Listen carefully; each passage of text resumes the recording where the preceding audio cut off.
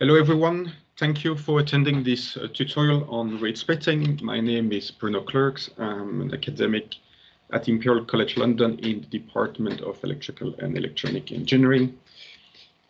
This is my webpage with a lot of information. Please feel free to contact me if you have any questions on this tutorial. So the content of this tutorial is as follows. We'll look at 8 different sections. So we'll start with an introduction to MIMO networks, trying to understand the main building blocks of MIMO networks. Then we'll look at the motivations behind a new physical layer based on the use of rate splitting. And we'll look at 2 motivations. The first one will be on multi-antenna, multi-user communications with imperfect channel state information, the transmitter. And the second one will be on how to bridge and unify various multiple access schemes into a single one that is called rate splitting multiple access. And so in part 3 and part 4, we'll look at those 2 motivations in more details. In section 5, we'll look at precoder optimization, how we can optimize rate splitting schemes. In section 6, we'll look at physical layer design, modulation, coding, and link level simulations of rate splitting. And section 7, we'll talk about numerous applications of rate splitting in very different emerging scenarios that we have in 5G and we'll have in 6G as well. And finally, we'll conclude, look at future challenges, and then talk about standardization and pathway to 6G. So let's remind us what MIMO networks are. I will talk about point-to-point MIMO, multi-user MIMO, multi-cell MIMO, and massive MIMO, and this will be relatively brief, just that we have good understanding of basic terminologies. Right, so MIMO refers to multiple inputs, multiple outputs. We have here in this example a scenario where we have M transmit and N receive antennas. So in this setup here, we have 2 transmit antennas and 2 receive antennas.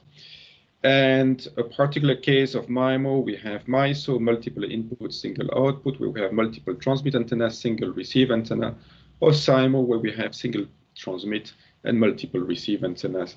And SISO, the simplest case, where we have single input, single output, so single transmit and single receive antennas. Now, what are the benefits of MIMO? The main benefits of having multiple transmit and receive antennas is the multiplexing gain, that is also called degrees of freedom. And this is a terminology we'll see extensively in this tutorial. And so what does multiplexing gain, or DOF, refers to is essentially the slope of the rate, or the achievable rate, versus the SNR. And it reflects the number of interference-free streams that can be transmitted in these point-to-point MIMO channels.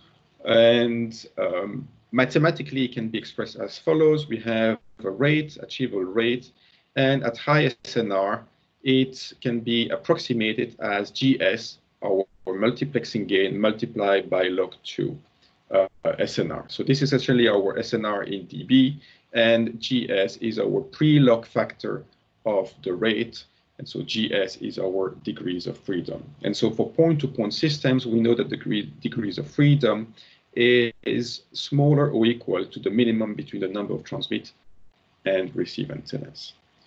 And so how can we achieve this in point-to-point systems? Is by using spatial multiplexing schemes when we don't have channel state information transmitter.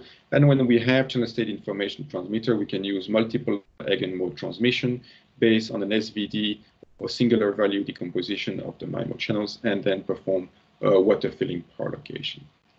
Now, what is interesting in point-to-point MIMO channels is actually the DOF is actually resilience to channel state information inaccuracies at the transmitter. So whether we have channel state information transmitter or no channel state information at the transmitter, the maximum DOF we can achieve is still equal to the minimum between M and N. So this resilience to CSIT inaccuracy we'll see is this holds for point-to-point MIMO channels. It doesn't hold in multi-user scenario. Okay, so multi-user MIMO refers to the fact that now those wireless networks actually are naturally multi-users. So we have multiple users that have to be served in those multi-antenna networks, and the question is how to deal with those users. We can have general K users, and how can we use MIMO or multi-antenna processing to serve those multiple users. And so there are typically two important scenarios. We have the multi-antenna or MIMO broadcast channels, which is representative of a downlink scenario in the cellular systems, and we have the multiple access channel that is representative of the uplink of the communication systems. Right, so here is an example of the downlink. We have a transmitter, a base station, for instance, equipped with multiple transmitter antennas, and wants to serve multiple users here on the same time and frequency resource using multi-antenna processing. And here on the uplink is the opposite. We have multiple users who wants to actually transmit data to one receiver. And in general, all those nodes could have multiple antennas. Right, so in this tutorial, we'll focus on the downlink setting. We'll look at these broadcast channels. And so we often will be talking about multi-antenna broadcast channels or MISO broadcast channels. So when we have multiple antennas at the transmitter and single antenna at the receiver, we can have MIMO broadcast channels, the most general case where you have multiple antennas at the transmitters and the receivers. Okay, so if we look at these broadcast channels, what we have is that when we serve multiple users, essentially we have a trade-off between the rate that can be achieved by given users versus the rate achieved by other users. And this is characterized by a rate region, and this is an example here of a rate region for a two-user scenario in broadcast channels where we have the rate of user 1, the rate of user 2, and then we have this boundary here that is characterized, the boundary of this rate region, and what we would like to do essentially evolve on this boundary point here. And so there is a trade-off between rate of user 1 and rate of user 2, obviously, because I can favor more the rate of user 1, and then user 2 will actually achieve a low rate, or I can increase the rate of user 2, but then the rate of user 1 will have to decrease. And so this trade-off depends on what kind of systems we have. We could have a SISO, single input, single output broadcast channel. So we have single antenna nodes at both the transmitters and the receivers. And this scenario is very well understood in the literature for a very long time. And the key in that scenario is actually the users can be ordered according to the channel strength. So the channels are modeled as just complex scalars. And so the magnitude of that complex scalars represent the strength of that channels. And we know that if we can order those channels, we can use superposition coding with successive interference cancellation to achieve the optimal rate region, or in other words, to achieve the capacity region of this SISO broadcast channel. Another strategy is dirty paper coding that can also be used in these single antenna broadcast channels. Is a different strategy than the superposition coding with SIC that relies more on the transmitter side interference cancellation instead of doing receiver side interference cancellation as we do in superposition coding with SIC. Now, a new name for superposition coding with SIC is nowadays NOMA, so non-orthogonal multiple access, essentially the same thing, but under a different terminology. Now, if we move to multiple antenna scenarios, we have MISO broadcast channels or MIMO broadcast channels. And the issue here is that the users cannot be ordered anymore. We don't deal with scalars, we deal with vectors or with matrices. And so we cannot order simply the different users. And that's the reason why the use of super precision coding with SIC or NOMA leads to a performance loss, and it's not the optimal strategy. The optimal strategy is when we have perfect channel state information and transmitter is the use of dirty paper coding. And this is known to achieve the capacity region. Now, in practice, dirty paper coding is quite complicated to implement. And so what is been used in the past 15 years or so is the use of multi-user linear precoding that achieves relatively good performance, but is of much lower complexity. So, quick reminder about multi-user linear precoding, which is the building block of many different schemes that we have in 4G and 5G. The main idea is essentially to multiplex user in the spatial domain. And this is what we find in space division multiple access, or SDMA. This is what you can find in multi-user MIMO, in network MIMO, in millimetre wave MIMO, in massive MIMO. And so essentially what we have here is a transmitter or a base station equipped with multiple antennas, and we pre-code, linearly pre-code the different streams intended to different users. And those precoders essentially create beams that we can see here in these figures, and each beam is intended to one user. And at the receiver, what we do is that any residual interference that the users experience is treated as noise. So this leads to very simple receiver design.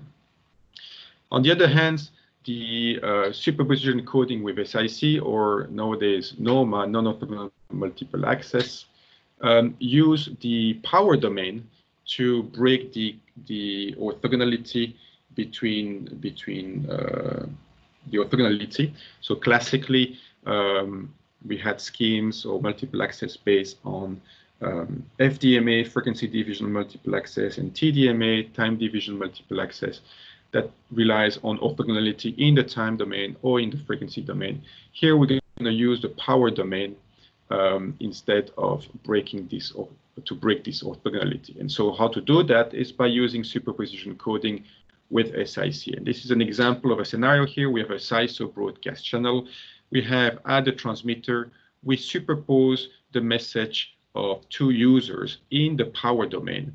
And then at the receiver, those two receivers here sees those two messages that have been transmitted in the power domain. And so we have one strong user here and one weak user here. The strong user has a stronger channels than the weaker user. And so what we do here is that user one, that is strong, what he does first is he decodes the message of the weaker user. So he decodes the message of the weaker users and then perform a successive interference cancellation, and finally he decode his own message. The weaker user, on the other hand, sees the interference from the strong users, and what he does, he treats that interference as noise. Okay, so the important bit here to understand is that this is based on a strategy that fully decodes interference. Indeed, because user one, the strong user, what it does is try to fully decode the message of the weaker user before decoding its own message, which is a very different strategy from SDMA that we had earlier on, where all users treat any residual interference as noise. So moving on to more general scenarios where we have multiple cells, we have the question is how to make use of those multiple antennas in to manage interference, not only in its cells, but also across cells. And there are multiple techniques that exist: coordinations and cooperations. Coordination is when you don't have data sharing across those different transmitters. You only have channel state information sharing, and you design or power controls or beamformer to try to manage the interference between the cells. Cooperation is when you do joint transmission or network MIMO, and you see all those different antennas in those different cells as a giant MIMO array. And so you make use of all those antennas jointly to form a giant multi-antenna broadcast channel. And finally, massive MIMO. here, a massive MIMO is essentially an upscaled version of the multi-user MIMO, an upscaled version of this multi-antenna broadcast channels when we have a very large number of antennas at the base station. And this enables to create very, very narrow beams, and so potentially reduce the multi-user interference if we have good knowledge of the channel state information of the transmitter, and lead to some very simple architectures in terms of precoder design. We don't need to have fancy precoder design to manage interference very efficiently. We can use simple match beamformer that works really well in the limits of having a large number of antennas. But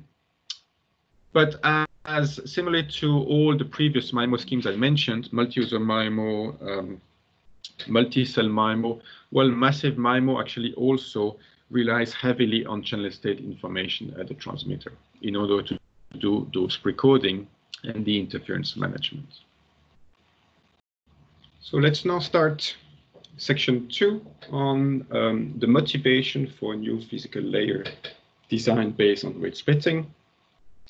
We'll look at two motivations. The first one is the problem of imperfect channel state information of the transmitter and how rate splitting can solve that problem. The second one is how to unify various multiple access schemes into one single framework based on the so-called rate splitting multiple access. And the last part, I will give you a flavor of what rate splitting is by looking at a two-user toy example. So the first motivation is about imperfect channel state information of the transmitter. All the different multi-user MIMO schemes or scenarios that I have mentioned earlier on, like multi-user MIMO or multi-antenna broadcast channels, the multi-cell MIMO scenarios, the massive MIMO, they all heavily rely on channel state information of the transmitter. And so looking at this example here in this figure, we have a MISO broadcast channels, we have a base station with multiple transmit antennas, we have single antenna users, and so we have vector channels H1 to HK.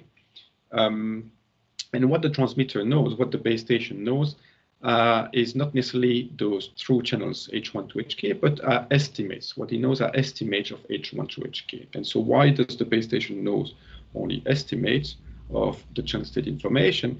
Is because there are many sources of impairment. For instance, quantization error on the feedback link, estimation errors, delays and mobility, channel acquisition at the resource block level or subband level, and any hardware impairment like phase noise, RF impairments, and calibration of RF chains that could be imperfect. All those different sources of impairment leads to having the transmitter knowing only partially or imperfectly the channel state information of the users.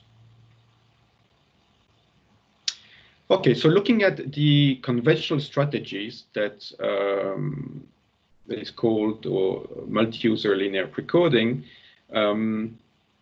and that is heavily used in multi-user MIMO, in multi-cell MIMO, in SDMA, massive MIMO, and millimetre wave MIMO. So how does it work? We have essentially, we schedule K users, and we want to transmit K messages to those K users. So at the receiver here, we have K users, user 1 to user K, and message W1 is intended to user 1, message WK to user K, and so on. So we encode independently those K messages into K streams, and then we linearly precode them across those NT transmit antennas.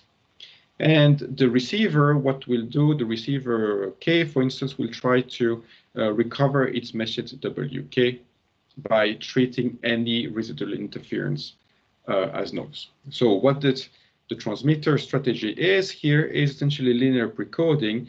Our transmit signal vector X is a sum over K, because we have K users, of the streams of user K multiplied by the precoder of user K.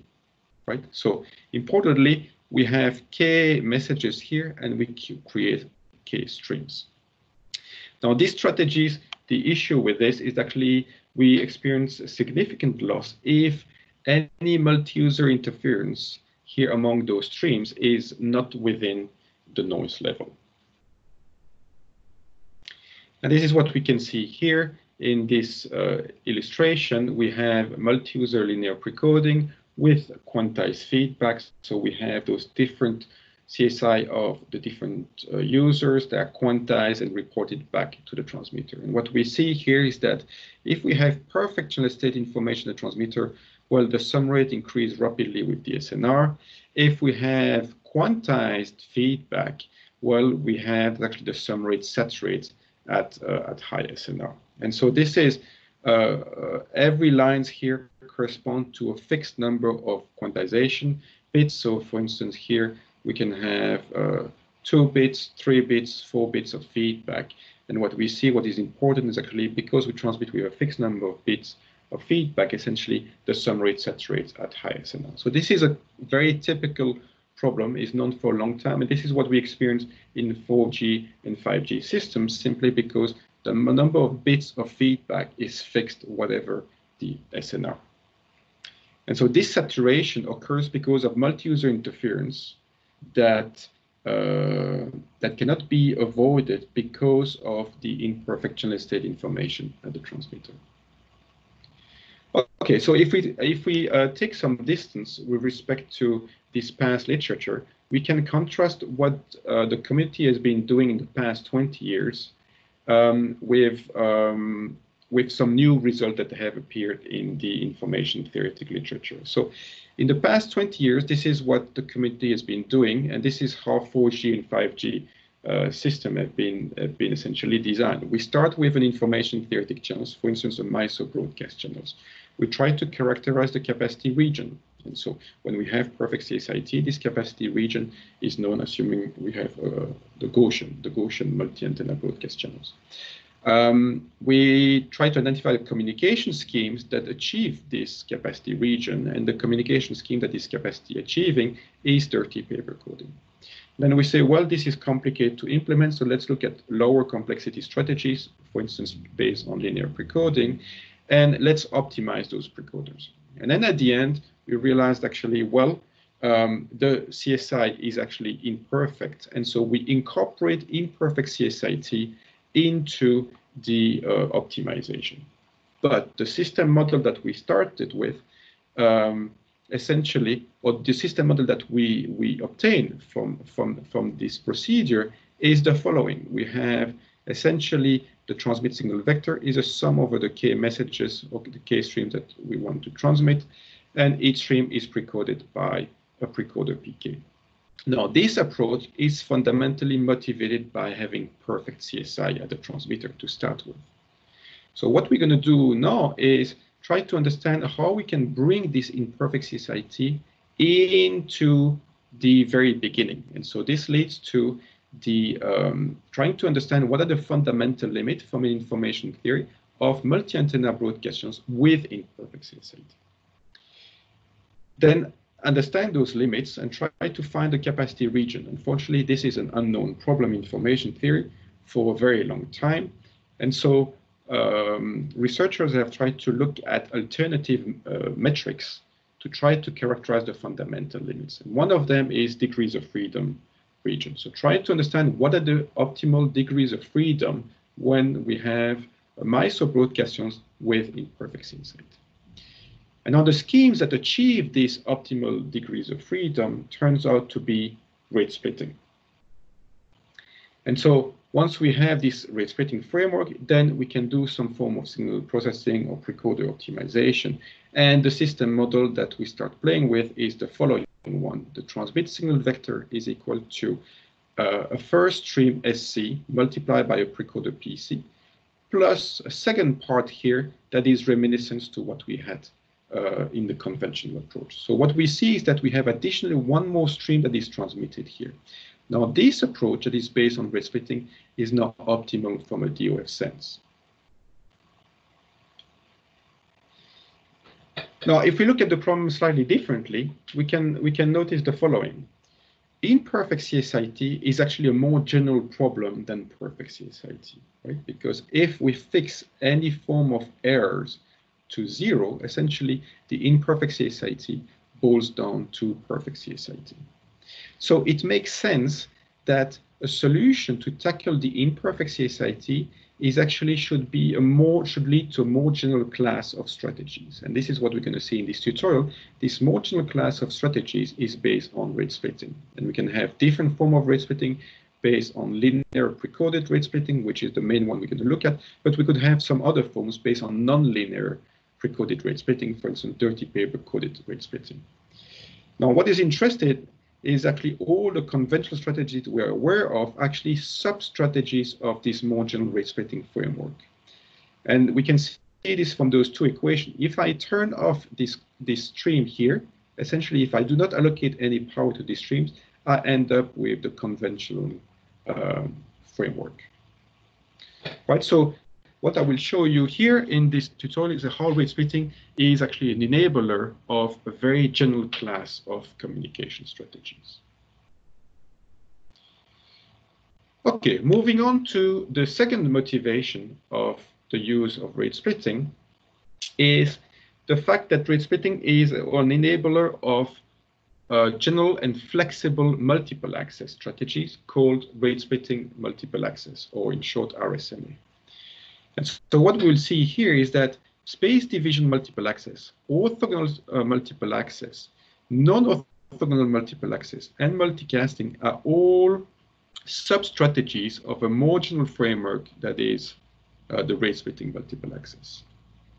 And so what we will show is that SDMA, which fully treats any residual interference as noise, and NOMA, which fully decode and cancel interference created by weaker users, those two multiple access schemes that appear very different from each other are actually two subsets of a more general class of multiple access that is called rate splitting multiple access. And the key of rate splitting multiple access is not to fully treat interference as noise, is not to fully decode interference, is to partially decode interference and partially treat interference as noise. And so by adjusting how much we want to decode, how much we want to treat as noise, we can bridge the two extremes of space division multiple access and non-orthogonal multiple access. So let's look at a toy example of rate splitting in order to understand this basic building block. So this is the architecture of a two-user rate splitting. When we have two transmit antennas, in this example, and we have two users. We have a user 1 and we have a user 2. And so what we do at the transmitter, we split the message that we want to transmit to user 1 and user 2. We split each of those messages into two parts. So the message of user 1 and the message of the user 2 are split into two parts. The first part that is called common, and a second part that is called private. And so this is what we see here. W1 in blue is split into a first part, the common one here, and a second part that is called private. Similarly for W2 is split into a common part, WC2, and a private part, WP2. Then we combine those two common parts into a common message WC, and we then encode those three messages here into three streams. SC, that is a common stream, S1, that is the private stream for user 1, S2, the private stream of user 2. So what we see, and in contrast to SDMA, we have now that from two messages here, we create three streams, right? In SDMA, from two messages, we actually created two streams. Here, from two messages, we actually create three streams. And so what do we do at the receiver? We actually first, each user first decode the common message. So decode first the common streams, try to retrieve this common message, and then user 1 from this common message will retrieve the part that is intended to itself. So user 1 from the estimate of the common message will retrieve its common part. Then it will perform successive interference cancellation and will decode its private part. And from the common part and the private part, it will recombine them and reconstruct the original message, right? So importantly, both users here, user 1 and user 2, both users decode the common stream first and then decode their respective private streams. Now, why is this called rate splitting? Is because the rate of a given user, the rate of user k, is equal to the sum of two rates. Is the rate of a private stream, so the rate of sk, the private stream of user k, plus part of the rate of the common streams. And why is it so? Is because the common stream can carry information for user 1 and potentially for user 2. So the rate of user 1 will be the rate of stream of user 1, the private stream of user 1, and part of the rate at the common streams that carries the part that is intended to user 1. So what is important in this strategy is to allocate the power between the common stream and the private stream such that the residual interference among the private stream is within the noise level. And this is key to get significant performance enhancement. So let's look at this architecture slightly differently. So we have the same architecture here, and we have a transmitter and the receiver. So again, the transmitter, what it does, it takes the two messages, W1 and W2, W1 intended to user 1, W2 intended to user 2, and it split W1 into two parts, it split W2 into two parts. It takes the common part of W1, it takes the common part of W2, and it takes them together and it encodes them into common streams. It takes the private part of W1, takes the private part of W2, and encode into two private streams, S1 and S2. And then those three streams are linearly precoded. And so we end up with a transmit signal model that is the common streams multiplied by its precoder, the private stream of user 1 multiplied by its precoder, the private streams of user 2 multiplied by its precoder. Again, we go from two messages to three streams. And at the receiver, both users first decode the common streams by treating the private stream as nodes. Then they perform SIC, they remove the common streams, and the user 1 will retrieve its private stream S1, and user 2 will retrieve its private stream S2. And then each user will extract the common, its common part from the common streams, will extract its private part, and then will recombine those two into the message, and hopefully this message will be the same as the originally transmitted message. Right, so here SIC is performed, other methods can be used, joint decoding. SIC is performed to separate at the receiver the common streams and the private streams. So where is multi-user linear precoding, or SDMA, in this architecture, and where is NOMA? Well, we can see SDMA is simply obtained by allocating no power to the common stream. So if I turn off that stream here, and I only keep those two, I will end up with the SDMA architecture. And so what will happen is that all message W1 will be encoded into S1, message W2 will be entirely encoded into S2. There won't be any power allocated to this common stream. And so what we end up with is actually just P1S1 plus P2S2. The power allocated to the common stream is simply set to 0. And so the entire message W1 and W2 are directly encoded into the private streams. Where is NOMA? Well, NOMA is obtained by forcing a strong user, let's say one of the two users, to fully decode the message of another user. So let's imagine here that user 1 fully decodes the message of user 2. So how this architecture boils down to NOMA? Well, simply by noticing that if user 1 decodes the message of user 2, it means actually both users will actually decode the message of user 2. So user 2 will decode his own message, but user 1 will also decode his own message. So said differently, the message of user 2 is actually the common message in NOMA. And so W2 is actually encoded into the common stream. And so this is what's happening. We do not allocate any power to the second private streams, but what we do is that we encode W1 into S1 and we encode W2 into SC. We encode W2 into the common streams.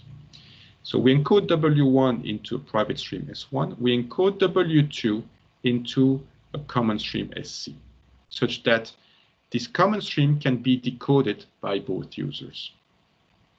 And so our system model is simply equal to the following. We have a common stream SC multiplied by a precoded BC. That common stream carries entirely the message of the weaker user W2.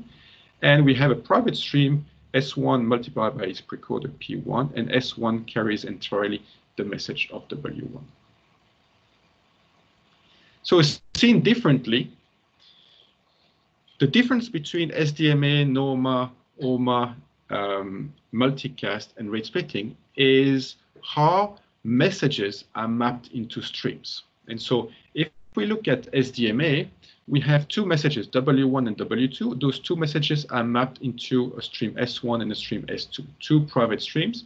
And among those streams, what we do, any form of residual interference among those streams is simply treated as noise. So S1 will be decoded by receiver 1, S2 will be decoded by receiver 2, and any multi-user interference between those two streams will be treated as noise. We do not allocate any information or map any information into the common streams when we perform SDMA. In NOMA, on the other hand, we allocate the message of the strong users to S1. We do not transmit anything into the second private streams, and we allocate the message of we map the message of the weaker user into the common stream so that that message can be decoded by both users. When we do OMA, essentially we orthogonal multiple access, we only transmit to one user at a time or in frequency. So we have transmission in orthogonal resources. And so we transmit the message of W1 and we do not transmit the message of W2. Multicasting is when we do not allocate, map any information into those private streams, but we put the entire message into the common stream so that both users will decode W1 and W2, and both users will retrieve their respective messages. And what we do with rate splitting, we split those two messages such that part of the message of W1 goes into the private stream S1, part of the message of the W1 goes into the common streams, part of the message of W2 goes into the private stream S2, and part of its message goes into the common streams. And so by doing this, what we see is that we have the right column here in red is this stream is decoded by both users. In blue here, we treat any residual interference between those two streams as noise. And so what rate splitting does, it partially treats interference as noise and partially decode interference. In contrast with NOMA, that fully decode the interference, it fully decode the message of user 2 before decoding message of user 1. And in contrast to SDMA, that does not decode any information, does not decode any interference, but treats any residual interference between those two streams as noise. And so by adjusting how much we put into the private streams, those two private streams, and how much we put into the common streams, essentially we can adjust, and rate splitting can boil down to SDMA, NOMA, OMA, or multicasting, or end up with a scheme that actually is different from any of those 4 sub-schemes. So this shows actually that rate splitting is a general framework that includes those 4 sub-strategies. So let's look at an example of rate splitting. How does it work at the message level and how we split this? So we keep the same 2-user rate splitting architectures. We have a user 1 and user 2. And we have a user 1 message that here, for instance, is made of 4 bits, and user 2 message that is made of 3 bits.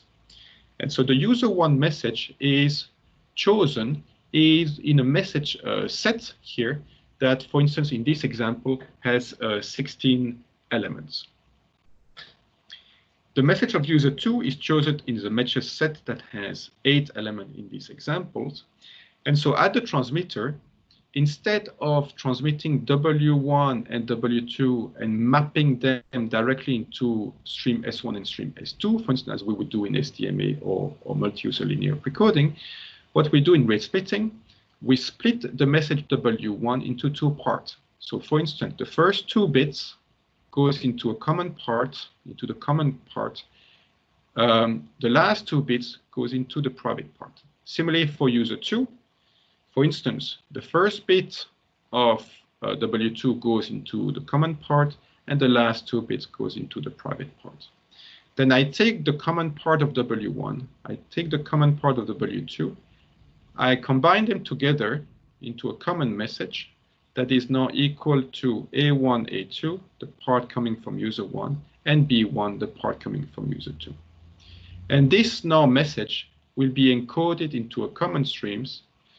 This part here, private part of user 1, will be encoded into private stream S1, and this part here, WP2, will be encoded into the private stream of user 2.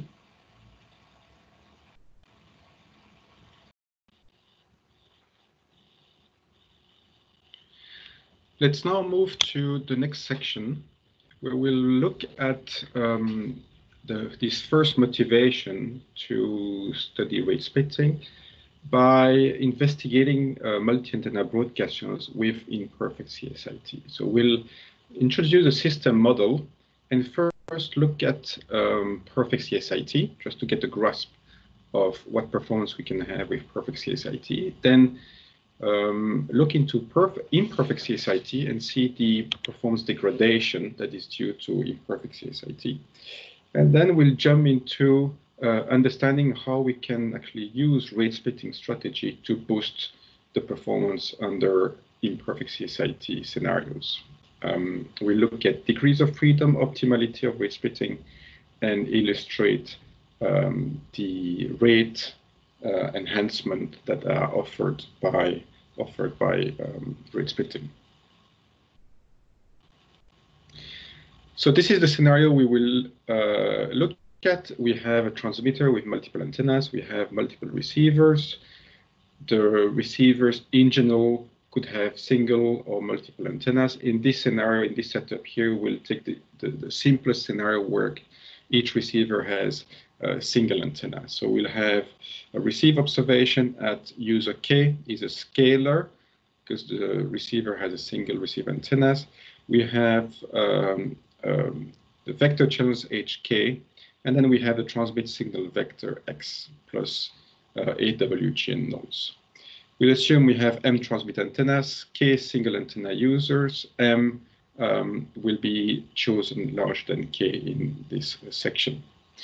And so the channel state information is given by those K vectors, H1 to HK, that will be denoted in the matrix form as matrix H. And when the transmitter acquired the estimate of H, we will denote this using a hat, so the transmitter has an estimate of H through H hat. So looking at the conventional strategy, which is this multi-user linear precoding, we encode K independent messages into K streams, S1 to SK. And we precode each of those streams using a precoder P1 to PK, where we normalize the power of each stream, S1 to HK, such that it's equal to 1. And so the power allocated to each stream is actually reflected in the norm of the precoder, P1 to PK. So we fix a total transmit power constraint equal to P, and this power constraint is given by the sum of the square of the norm of each of those precoder, P1 to PK. And so what we need to do at the transmitter is essentially to design the precoders according to the estimate of the channels that we have at the transmitter. So typically the precoder at the transmitter, the matrix of the precoder is designed based on the estimate of the channels at time 1. And then if the channels change, the precoder is changed and designed accordingly as a function of the new estimate of the channel. Right, so if we express or elaborate further on the received signal here, using the system model of linear precoding, what we have is that the received observation now is equal to a desired signal plus an interference term plus the noise. And so the desired signals at user k is equal to sk multiplied by pk, and this is received through the channel vector hk. And user k also see interference from the k-1 co-scheduled streams, and so interference coming from all the streams different than k. And this is what we see here on this figure.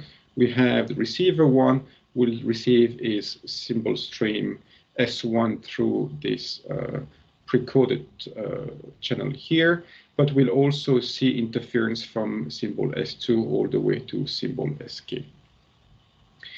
And so the instantaneous SINR at the receiver here for user K is given by the power of the desired signal, here given by HKPK, divided by the sum of the noise power, sigma n square, and the power of the interference term, so the power of this term, which is given here, the denominator. And so the instantaneous rate is given by log2 1 plus SINR, assuming we have infinite block lengths and Gaussian inputs. If we have the opportunities to encode over many realization of the channel, we can look at ergodic rate. And so this is essentially the expectation now of the rate over the fading process. Good. So let's look at perfect CSIT first. So if we have perfect CSIT, things are very easy because we can simply design those precoders, linear precoder, to fully eliminate the multi-user interference. And how can we do this? Well, if now we have perfect CSIT, it means actually our estimate of the channels known at the transmitter is equal to the through channel, and we can simply do a channel inversion, a zero forcing precoder that aims at forcing any multi-user to be equal to 0. Now, instead of having interference term as we had in the previous figure here, now by using zero forcing beamforming, essentially all the multi-user interference terms are gone. And so symbol S1 is delivered to receiver 1 without creating any interference to the other receivers. And so the received observation as user K is simply equal to its desired signals plus some noise, and the interference has completely disappeared. What does that mean? It means actually each symbol is delivered to each receiver interference free. And so that means in terms of degrees of freedom, it means actually each user receive 1 full degrees of freedom. It means actually the pre-log factor of the rate for each user is equal to 1. Right, so how do we define degrees of freedom? Again, is the pre-log factor of the rate, or more generally speaking, the fraction of an interference-free streams that is delivered to the receiver in the limit of high SNR. And so mathematically, this can be expressed as follows. The degrees of freedom for user K is the ratio between its ergodic rate and the SNR in dB. And we look at this when the SNR grows to infinity. And so if each user can achieve degrees of freedom of 1, the sum degrees of freedom that is achieved here in this setup when we have perfect CSIT is the sum of the degrees of freedom of user 1 to K, and is equal to K. So in other words, it means that the sum rate of these multi-antenna broadcast channels with perfect CSIT will scale with as K log SNR. And so the slope of the sum rate will be equal to K. And this is what we see here in this figure.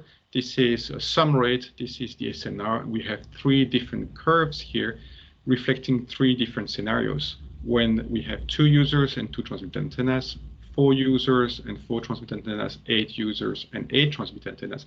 And we see that actually the slope is increasing as the number of users and the number of transmit antenna increases, reflecting this increase in the degrees of freedom. So the slope of that curve here is equal to 2, the slope is here equal to 4, the slope here is equal to 8. In other words, if we increase the SNR by 3 dB, the sum rate here will increase by 2 bits per second per hertz. If we increase by 3 dB, the sum rate will increase by 4 bits per second per hertz, and so on.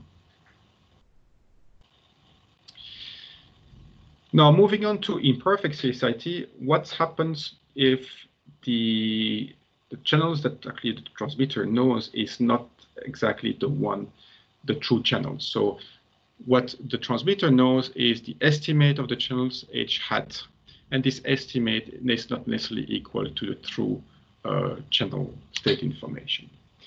And so how we're going to model this is by saying that we have an error on the estimate that is H tilde here, and we're going to model H tilde by saying that the variance of this error estimate is modeled as something like this, where P is our SNR, and we say that the error power scales as P to the power minus alpha K.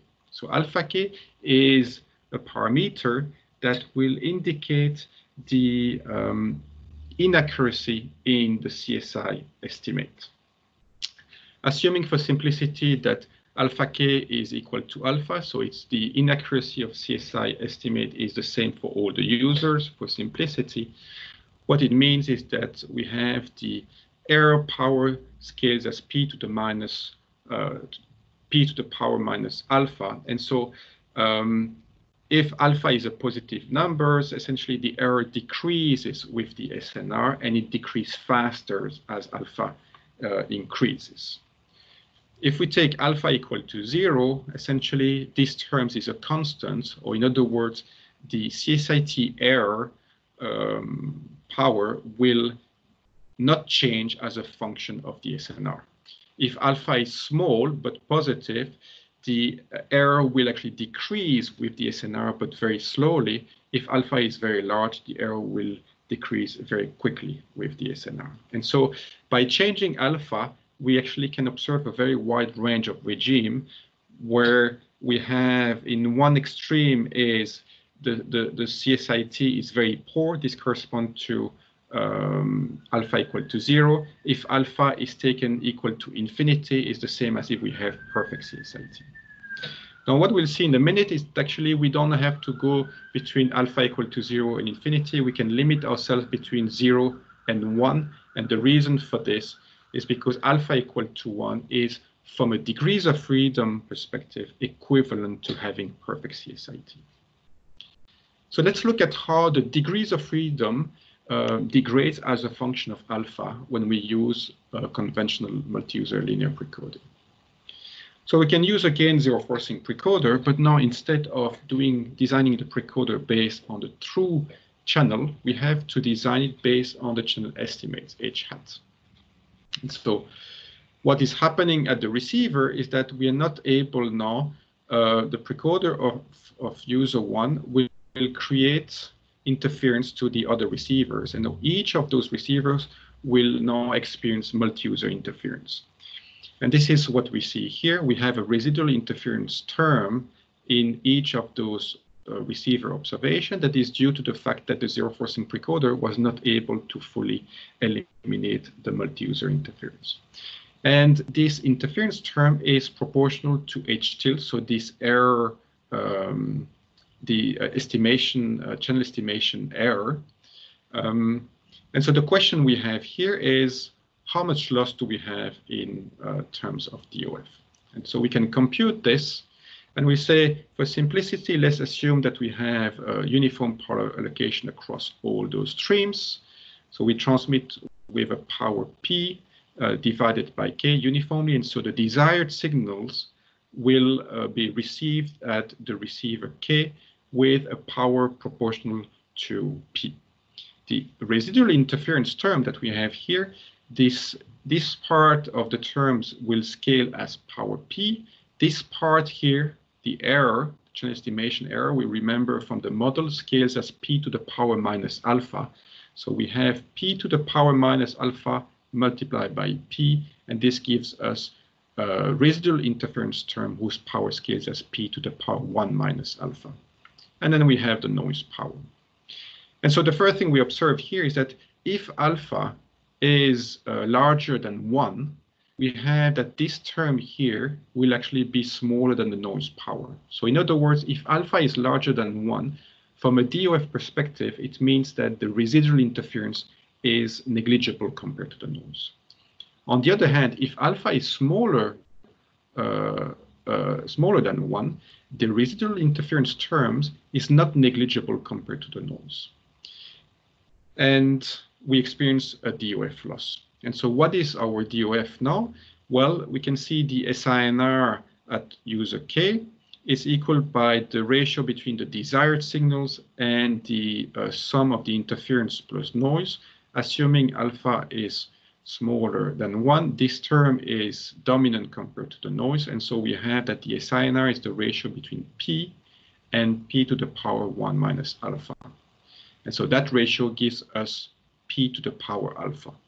So now we have our rate, our SINR scales as P to the power alpha. And so our rate will scale as log 2 P to the power alpha, or in other words, alpha log 2P in the limit of high SNR.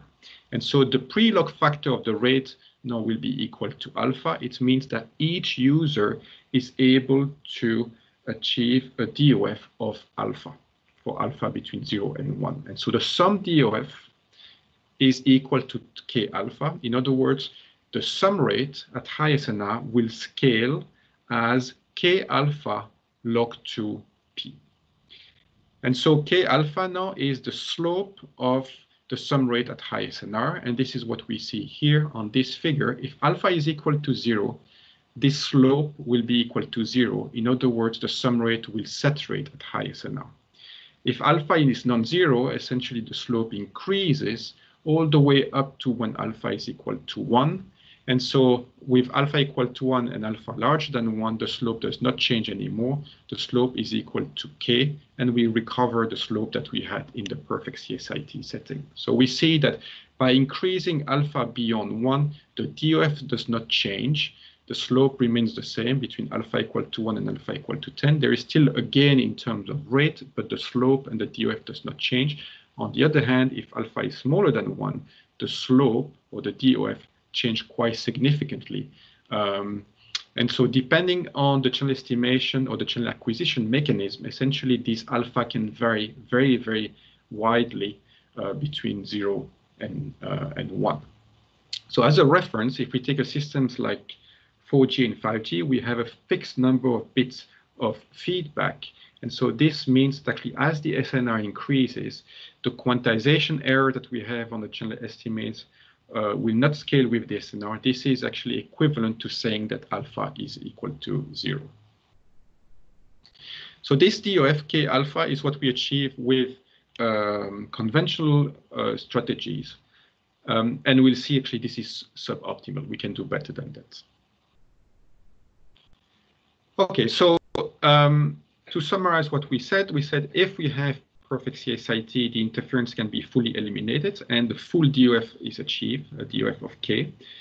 If we have imperfect CSIT or partial CSIT and alpha is larger than 1, the inter-user interference can be reduced to the noise level or within the noise level. We have seen that the residual interference is within the noise level. And so this means that we will not have any degrees of freedom loss. The slope will remain the same as if we have perfect CSIT. If we have imperfect CSIT with alpha smaller than 1, then the inter-user interference cannot be eliminated and is actually dominant compared to the noise level. And so treating interference as noise, as we have done by computing the SINR and treating interference as noise, essentially leads to a degrees of freedom loss. And so the question that appears here is that if interference cannot be eliminated or reduced to the noise level, why don't we actually treat it as noise in this conventional multi-user communication strategy? Instead, why not trying to decode it or partially decode it and remove it from the received signal? And this is where rate splitting comes in. So here again, the idea of rate splitting is to split the messages. As we have seen in the beginning of this tutorial, we split the message of each user into a common and private part. And so our common part will be decoded by all, and then the private part will be treated as noise by other users. But the question that occurs is, how do we split the messages? In what proportion do we split them? How much power do we allocate to those different messages, and how we transmit them? Right. So again, the two messages that we have now are the private and the common parts. The private parts are always treated as noise, and we'll try to allocate their power such that they're always received at the noise level. The common parts, on the other hand, are always decoded by all the users. Right, so let's see how rate splitting can boost the degrees of freedom. So I will look at the degrees of freedom of the private parts and the common parts. And we'll start with the private part. So I will do exactly the same as what we have done before with the conventional strategy, but instead of transmitting at full power, and we had previously, we were divided the power of those k streams as p divided by k. Now, instead of doing that, let's use a fraction of the transmit power. So I use p to the power alpha, with alpha between 0 and 1, and I divide by k. So I use a fraction of the total transmit power. And so if I use a fraction of it, it means actually my received signals, I have a desired signals in my receive observation y of k that scales as p to the power k. And the residual interference term is given by the power of the channel estimation error here is p to the power minus alpha. And now I have a power here of this term that scales roughly as p to the power alpha. So we have p to the power alpha multiplied by p to the power minus alpha. And so this is equal to p to the power 0. This is the same level as the noise power. So in other words, what we have done here, we have used power control, and we have controlled the power of each of those k streams, private streams, such that the residual interference is at the same level as the noise. So what does that mean in terms of SINR? It means that now the SINR for this receiver k is equal to p to the power alpha divided by b to the power 0. In other words, I have a SINR that scales as p to the power alpha for each of those private streams. And so that means that now I have a DOF of each of those private streams that is equal to alpha, and a sum DOF that is equal to k alpha. This is exactly the same sum DOF as what we had earlier on with conventional multi-user precoding, but with the difference that now we have used only a fraction of the total power. We have used only p to the power alpha, and we have a remaining power that has not been used yet. So what is important here is that we have controlled the power of each of those streams such that the multi-user interference, or the residual interference here, is never larger than the noise level. And why we want to do this is because if we enter an interference limited regime, increasing the power allocated to those interfering streams will not increase the SINR, simply because the numerator will be increased, but the denominator will be increased as well. And so the SINR will not increase. And this is what we see here. We have a SINR that is p alpha, and previously here we had a SINR that was equal to p to the power alpha as well. In here, we were using the full power, p divided by k. In this case here, we just use a fraction of the full power, p to the power alpha divided by k. But the DOF has not changed because we have not entered the interference limited regime, and we achieve the same DOF but with smaller power. So how can we use the remaining power? What is the remaining power? Is P, the total transmit power, minus P to the power alpha. This is the remaining power that we have, and we can use this to transmit something else. So what is this transmit something else? Is a new message that is WC here that is encoded into a stream SC. And so we transmit additionally a new stream here that is precoded by a precoder PC. And the power that I allocate here to these common streams, that is, or this stream SC, is given by P divided by P minus alpha. So the power allocated to that part here is P to the power alpha. The part allocated to here, to this common stream here, is P minus P to the power alpha. Okay, so if we look at the received observation now, we have my stream SC, we have the private stream SK, and then we have the residual multi-user interference between all those K minus 1 private streams. And so what we can do is first decode the common stream, first decode SC. And so when we decode SC, what is the SINR of SC? Is given by P divided by the sum of the interference plus noise. What we have is P to the power 0, P to the power 0, and P to the power alpha. So when we decode SC, this term is the dominant interference that SC sees. And so we have a SINR that is given by P divided by P to the power alpha, and this gives us P to the power 1 minus alpha.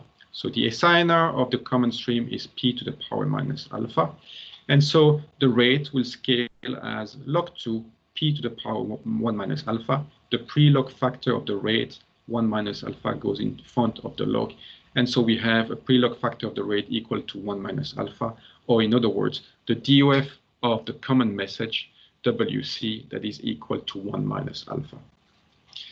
Then we can perform SIC, assuming that the common stream has been decoded properly by all the users. We can cancel SC at the receiver, and once we have canceled, each receiver can decode its private stream SK by seeing that the residual interference is within the noise level, or at the same level as the noise. And so when we decode the private stream SK, we actually achieve degrees of freedom of alpha. The SINR is equal to P to the power alpha, which leads to a degrees of freedom of alpha for the private stream K, and a sum degrees of freedom of all the private streams equal to K alpha. And so what is our sum DOF now? Is the DOF of the private stream 1 minus alpha here, the DOF of the DOF of the common stream 1 minus alpha, that is here, and the sum of the DOF of the K private streams, K alpha, that is given by this. And so this is actually the sum DOF that we achieve now by having this superposition of K private streams and one common stream. And so what is left to do now is to load those parts, the private and the common parts, with the user data. And so how we do that, we do this as follows. Instead of transmitting a new common message, SC, this common stream, is loaded with part of the user messages that we had originally. And what are those messages? Are W1 to WK. So we split those messages. Again, W1 to WK are split into two parts. And now those are the common parts, those are the private parts, and those common parts will actually be loaded onto this common stream SC, and the private parts will be loaded onto the private stream S1 to SK. So this is a K-user architecture of rate splitting using linear precoding. And after splitting those messages, we go from essentially K messages to K plus 1 streams. K private streams, 1 common streams, and then those k plus 1 streams are linearly precoded. Transmitted over multiple antennas, NT transmit antennas, and then received at each of those receivers. And what we see at the receiver is that all the user first decode the common stream, so they decode SC into WC, and then from WC, each receiver try to retrieve the part that is intended to itself, performs SIC, and then retrieve the private part intended to itself. And then from those two parts, the common, the private part, recombine them and into the original transmitted message WK. Okay, so this is the same architecture as what we had earlier on, but now for K user scenario when we have one SIC at the receiver. Now, what is important to keep in mind here is that in this architecture, we see that all those K messages have been split into a common part and to a private part. More generally speaking, depending on our objective function on when we design the system, depending on whether we want to maximize sum rate or weighted sum rate or maximum fairness or other metric, we may adjust how many messages really needs to be splitted. So it could be one message is splitted, for instance, W1 is splitted into a common and private part, and then all the other messages actually are not splitted, and so they are transmitted directly into the private streams here, and we don't need that part. This could happen in some scenario. This is sufficient, for instance, when we try to maximize sum rates. Or we could have a subset of the messages as splitted. So in general, splitting can be done for one users or for more users or for all users. It's important to remind that the common stream is actually decoded by all, but is not necessarily intended to all users.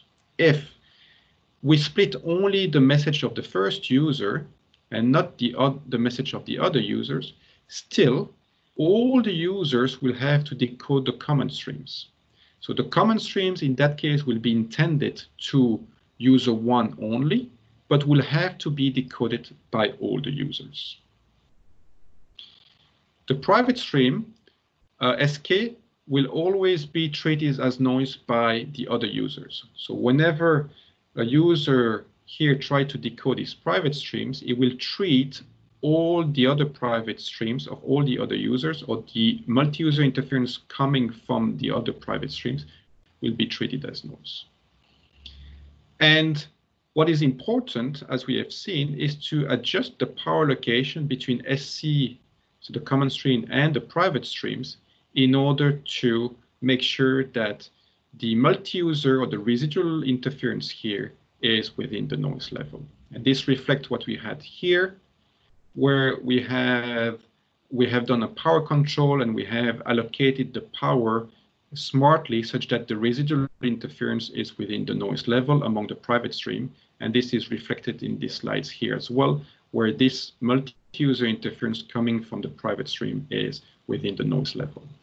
And so once we have adjusted that power level, then the remaining power can be used to transmit the common stream. Okay, so this previous architecture was based on linearly precoded rate splitting. We can do something else based on nonlinear precoding, or for instance, dirty paper coding. And so in comparison with what we had here, where actually all those K private streams here are encoded independently from each other and then linearly precoded, what we can do here is that we can encode them differently using nonlinear precoding or using dirty paper coding. And this is an example that we have here. We have the K private streams are now encoded using dirty paper coding, and then they are superimposed on top of these common streams before being transmitted over the air. Right? So this is a different encoding strategy for the private streams, and this will be denoted as dirty paper coded rate splitting later on. Okay, so to summarize what we have seen in terms of degrees of freedom is the following. assuming we have this imperfect CSIT model that is very general, we have an estimate and an error, and this error scales as p to the power minus alpha, with alpha is this CSIT inaccuracy, measure of the CSIT inaccuracy.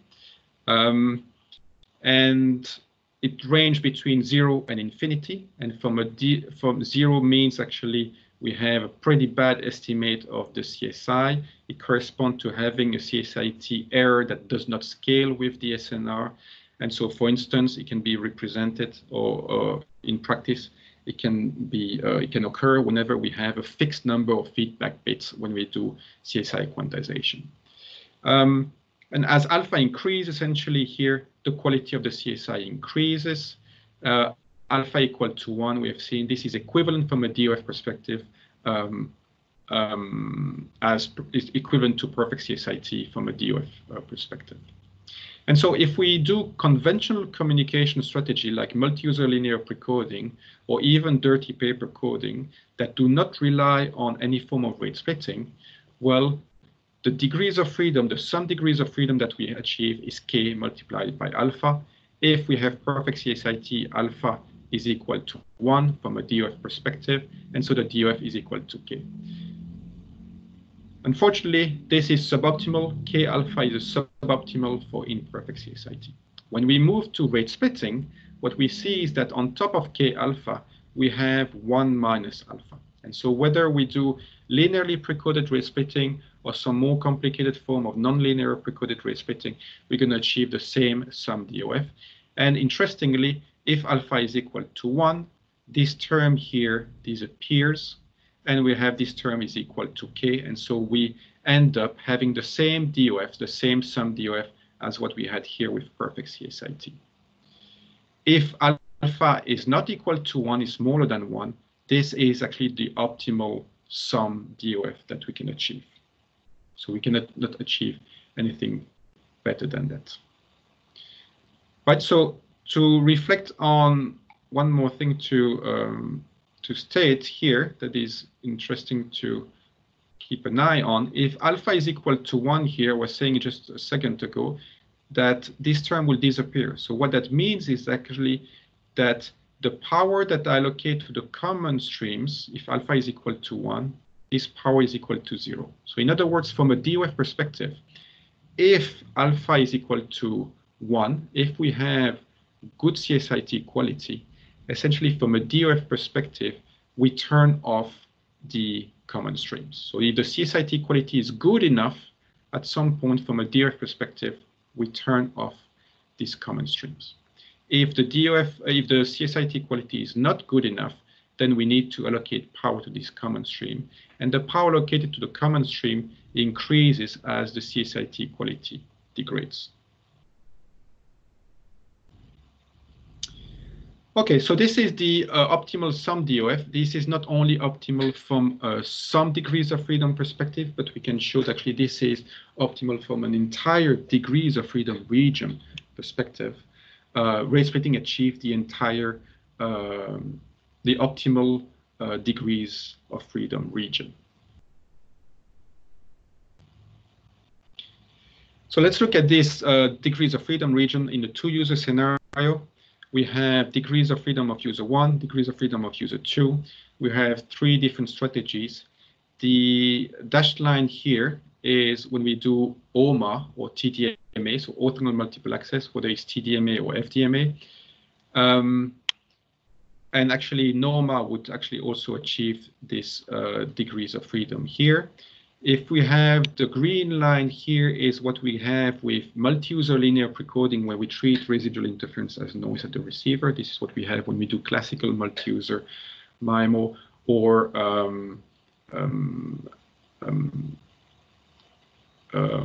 zero forcing beamforming, for instance, or SDMA. And so what we have is actually we have this point here that corresponds to having each streams in this two-user case achieving per user DOF of alpha. So user 1 achieve a DOF of alpha, user 2 achieve a DOF of alpha, and the sum DOF here is equal to 2 alpha because we have 2 users. Now in blue here, this is the DOF region that is achieved by rate splitting. And we see it's strictly larger than what we have with conventional strategies. And this is actually the optimal degrees of freedom region. You cannot get a degrees of freedom region larger than this. And we have two corner points here. And those two corner points correspond to how we make use of the common message. So if we allocate the common message to user 1, it means that the common message will carry information only intended to user 1. And in that case, user 1 will achieve a DOF of 1, user 2 will achieve a DOF of alpha. So how can we see this? Well, if the common message carries information intended to user 1 only, and so in other words, we split only the message of user 1 into common and private part, we don't split the message of user 2, then the DOF of user 1 will be equal to the DOF of the common message plus the DOF of the private message. This is 1 minus alpha plus alpha. This is equal to 1. And the DOF of user 2 will be equal to alpha. This other corner point here is achieved when we actually change how we may use the common message. And now we split the message of user 2 into two parts, a common and private part. And the common streams carries information for user 2. So in that case, we have the private streams of user 1 achieve a DOF of alpha, and user 2 achieve a DOF of 1 that is equal to 1 minus alpha plus alpha, because in this case, the common streams carries information intended to user 2 only. And any point here in between can be either obtained by doing time sharing between those two strategies, or by splitting the messages among user 1 and user 2, such that we can achieve any points in between. So here we actually split the message of user 1 only. Here we split the message of user 2 only. And here in between, we could split the message of user 1 and user 2. And according to this split, we can move along this line. Alternatively, we can simply do a time sharing between those two strategies. So this sum DOF that we showed here has a very nice interpretation. It's a sum of two parts, 1 minus alpha and k alpha, and this can be interpreted as follows. We can view this MISO broadcast channel as a superposition of two subnetworks. One subnetwork that has perfect CSIT, but operating on a fraction of the total power, and the other subnetworks having no CSIT and operating on the remaining fraction of the total power. So the first subnetwork is this one, that is a perfect CSIT MISO broadcast channels, but for which we only use a fraction of the total power. So these subnetworks can achieve a sum DOF of k alpha.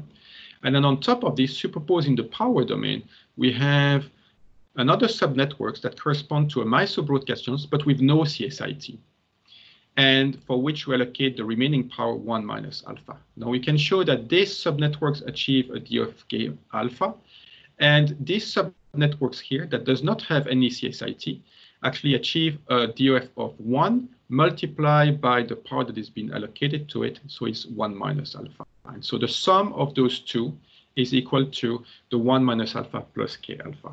And what we do when we do rate splitting, we essentially load data onto those two subnetworks depending on the CSIT quality alpha.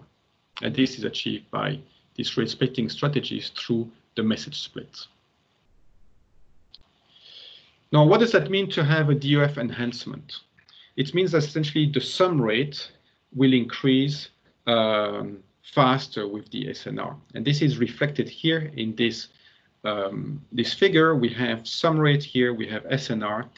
The blue curves is when we do multi-user linear precoding, conventional multi-user linear precoding using zero forcing precoder. The red one is when we do rate splitting using precoder for the private stream that are based on zero forcing precoder as well. And what we notice is the increase in the slope. So we have alpha equal to 0.5. We have two users here. So we have a sum DOF here that is K alpha. So 2 user multiplied by 0.5 is 2 times 0.5 is equal to 1. The slope here is equal to 1.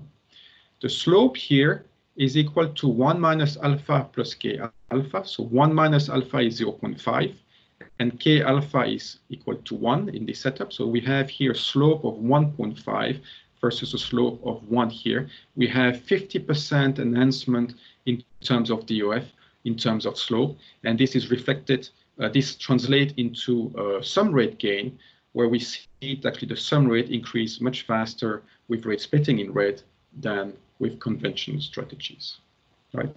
So the DOF increase is reflected now, translated into slope increase, and this slope increase translates into a rate increase. Similarly, if we have K user, 4 users here, we have again a DOF increase, and therefore a slope increase and a rate increase.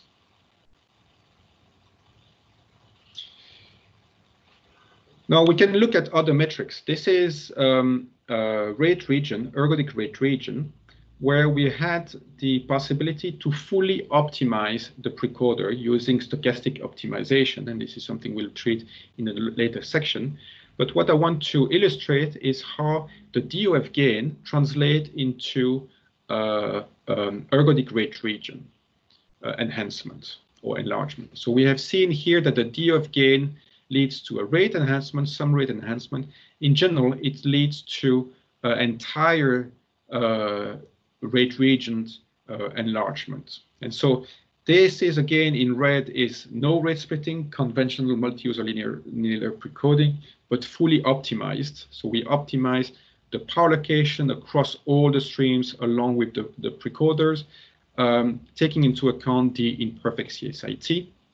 And in blue, we have the rate splitting that has been optimized as well. And so what we see is that as the SNI increases, essentially the gap between the rate region achieved by no RS and the one with RS increases, and that reflects essentially this DOF gain. So what we observe is that rate splitting increase the DOF, increase the sum rate, but also enlarges the rate region. This is another example of a rate enhancement where we compare multiple schemes, not only multi-user linear precoding and rate splitting, but we have 5 schemes on this figure. We have again a rate region, ergodic rate region of user 1, user 2. We have 5 schemes. The yellow schemes is non-orthogonal multiple access. So this is called SCSIC. It's the same as non-orthogonal multiple access, applied to a multi-antenna setup, a MISO broadcast channel. So user 1, for instance, will fully decode the message of user 2, or inversely, and we fully optimize the precoder. And so we see that the performance is quite poor here compared to other strategies. In green, we have multi-user linear precoding. So this is similar, or this is the same as space division multiple access or conventional multi-user MIMO, where we again optimize the precoders. And in blue, we have dirty paper coding. So dirty paper coding is the capacity achieving strategy when we have perfect CSIT. This is now dirty paper coding applied to an imperfect CSIT setup. And so we see that DPC indeed outperforms multi-user linear precoding, which outperforms NOMA. What we have here are the RS-based schemes. In red is linearly precoded rate splitting. In violet, we have dirty paper coded rate splitting. And so what we see here is that the rate splitting schemes outperform all the other schemes. And the rate splitting that is based on linear precoding in red even outperform DPC, which has a much higher complexity. Right, so in conclusion, what we observe here is that rate splitting schemes outperforms all conventional schemes that do not rely on rate splitting, and that could be SDMA or multi-user linear precoding or multi-user MIMO, all the NOMA schemes and dirty paper coding. And the reason for this is because it's really driven by fundamentals of when we have imperfect CSIT, is inherently robust to imperfect CSIT, and it's optimal in terms of degrees of freedom in contrast to all those other schemes here. Right, so this is another example of rate enhancement with another metric. Instead of having sum rate or ergodic rate region, we have here a robust max-min fairness problem. So we want to maximize the minimum rate among all the users. So if we have 3 users, as is in this problem here, and in perfect CSIT, we want to maximize the minimum rate among those 3 users. And we have no rate splitting techniques here without rate splitting, multi-user linear precoding, fully optimized to try to maximize the max-min rate under imperfect CSIT. And we have rate splitting here that has been optimized as well. And what we notice is that the no rate splitting actually saturates at high SNR. It saturates because it's so much limited by the multi-user interference that is originating from the imperfect CSIT that it cannot, that the SINR at some point will be interference limited and the rate will saturate. On the other hand, the rate splitting does not saturate. The rate keeps increasing whatever the SNR. And so we see the significant gain observed provided by rate splitting over no rate splitting here across a very wide range of SNR, from low SNR all the way to high SNR.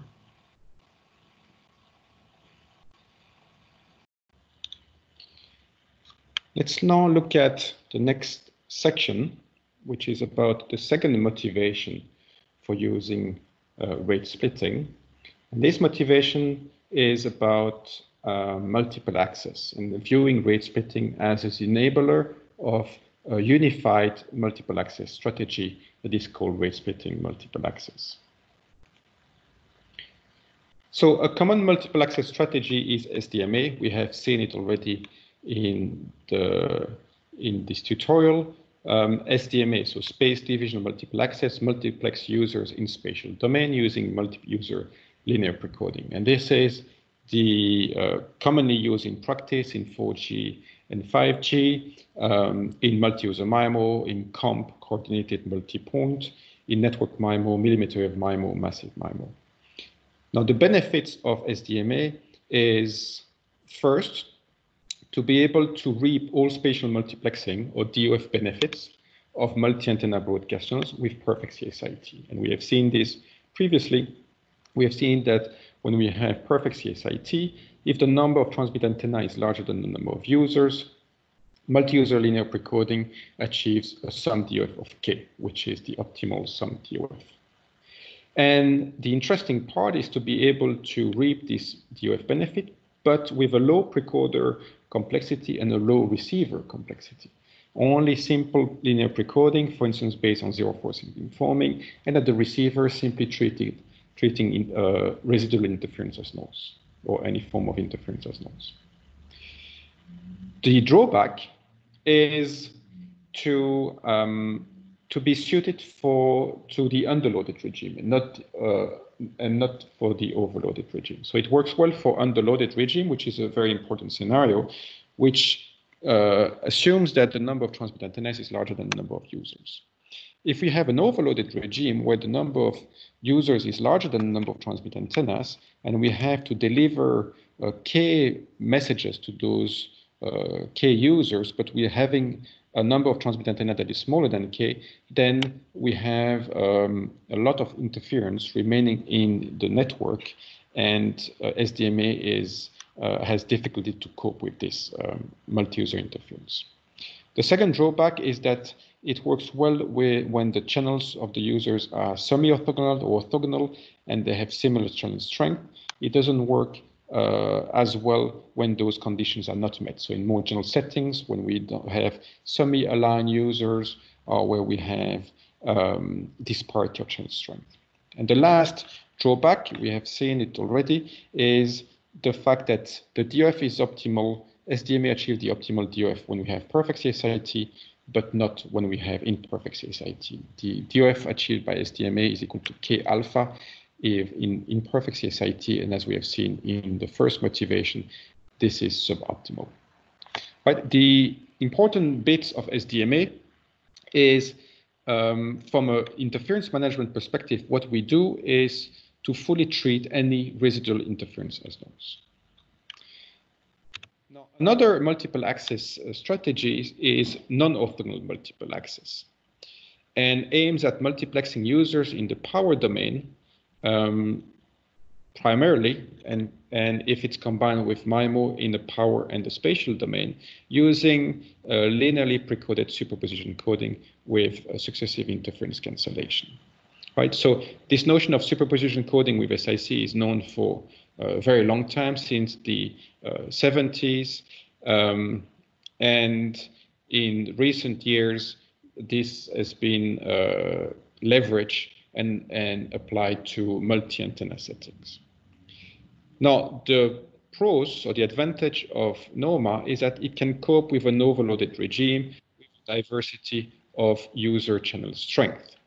And this is evident from the setup for which it has been designed, which is the SISO broadcast channels, where we have naturally one transmitter antennas and multiple users. The system is naturally overloaded, and the gain over orthogonal multiple access is well known to occur whenever there is a diversity of channel strength. Now, the drawback of NOMA is that the strategy was motivated by the single antenna broadcast channels. It's not been motivated by multi-antenna broadcast channels.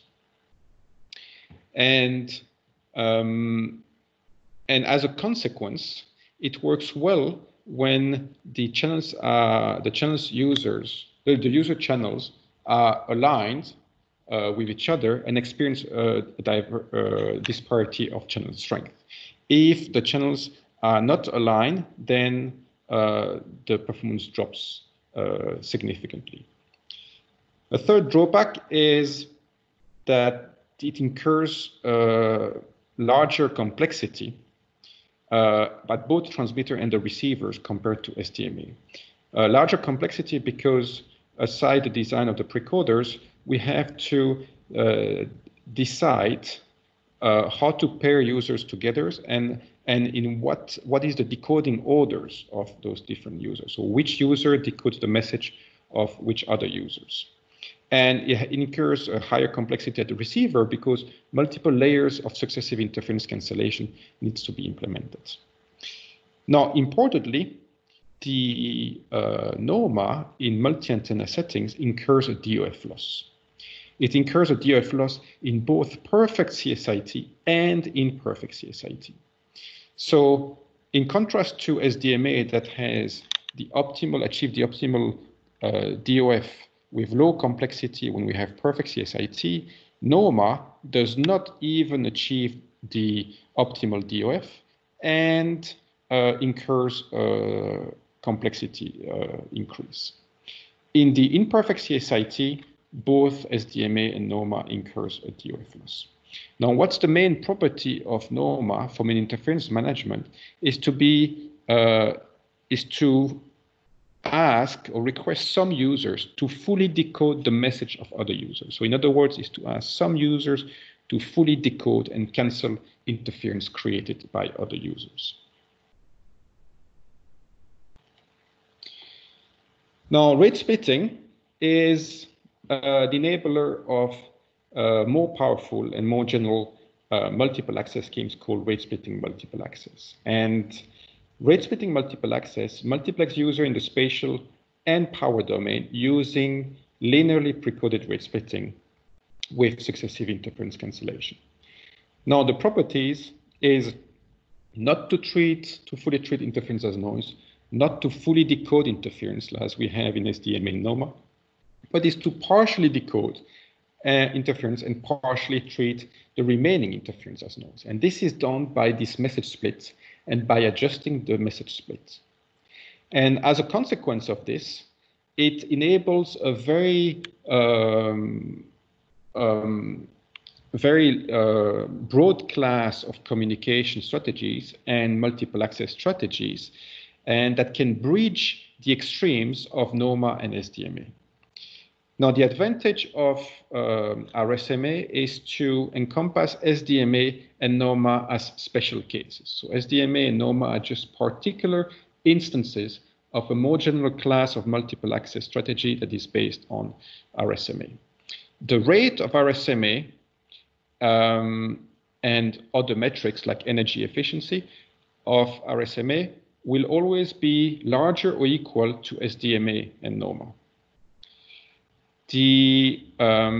RSMA is optimal from a degrees of freedom perspective in both perfect and imperfect CSIT, and it copes with any user deployment, whether the channels of the users are aligned or semi-orthogonal or orthogonal, whether they have experienced disparity of channel strength or not, whatever the CSIT inaccuracies, and any network loads. So depending on the deployment, CSIT inaccuracy, and network load, the RSMA always adjusts to find the best configuration, and it can cope as a consequence to any of those possibilities.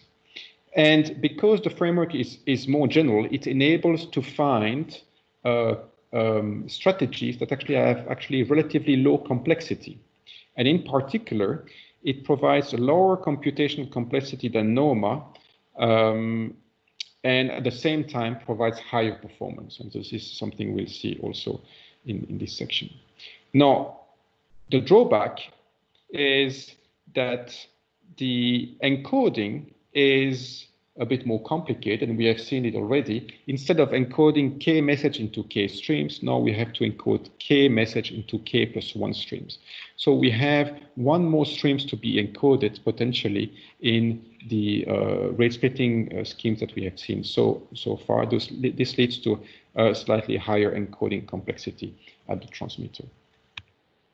Now, this is a general picture of RSMA, and what we see here, we have SDMA and multicasting are two particular subscheme of a first type class of strategy, which is one-layer rate splitting. And one-layer rate splitting is the rate splitting strategy that we have seen so far, where we split the message of user 1 to K into common and private part, and we create one additional common stream on top of the K private streams. And so each receiver requires one SIC.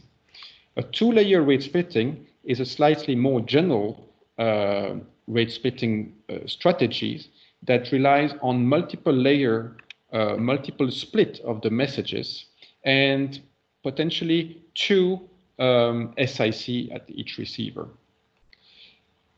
NOMA is another class of multiple access schemes, and RSMA is actually a general framework that encompass all those different strategies. So what we will see now is this one-layer rate splitting, this low complexity, which is what we have seen earlier. We'll see the two-layer rate splitting. We'll see the general rate splitting multiple access, and how this actually encompass all those existing schemes.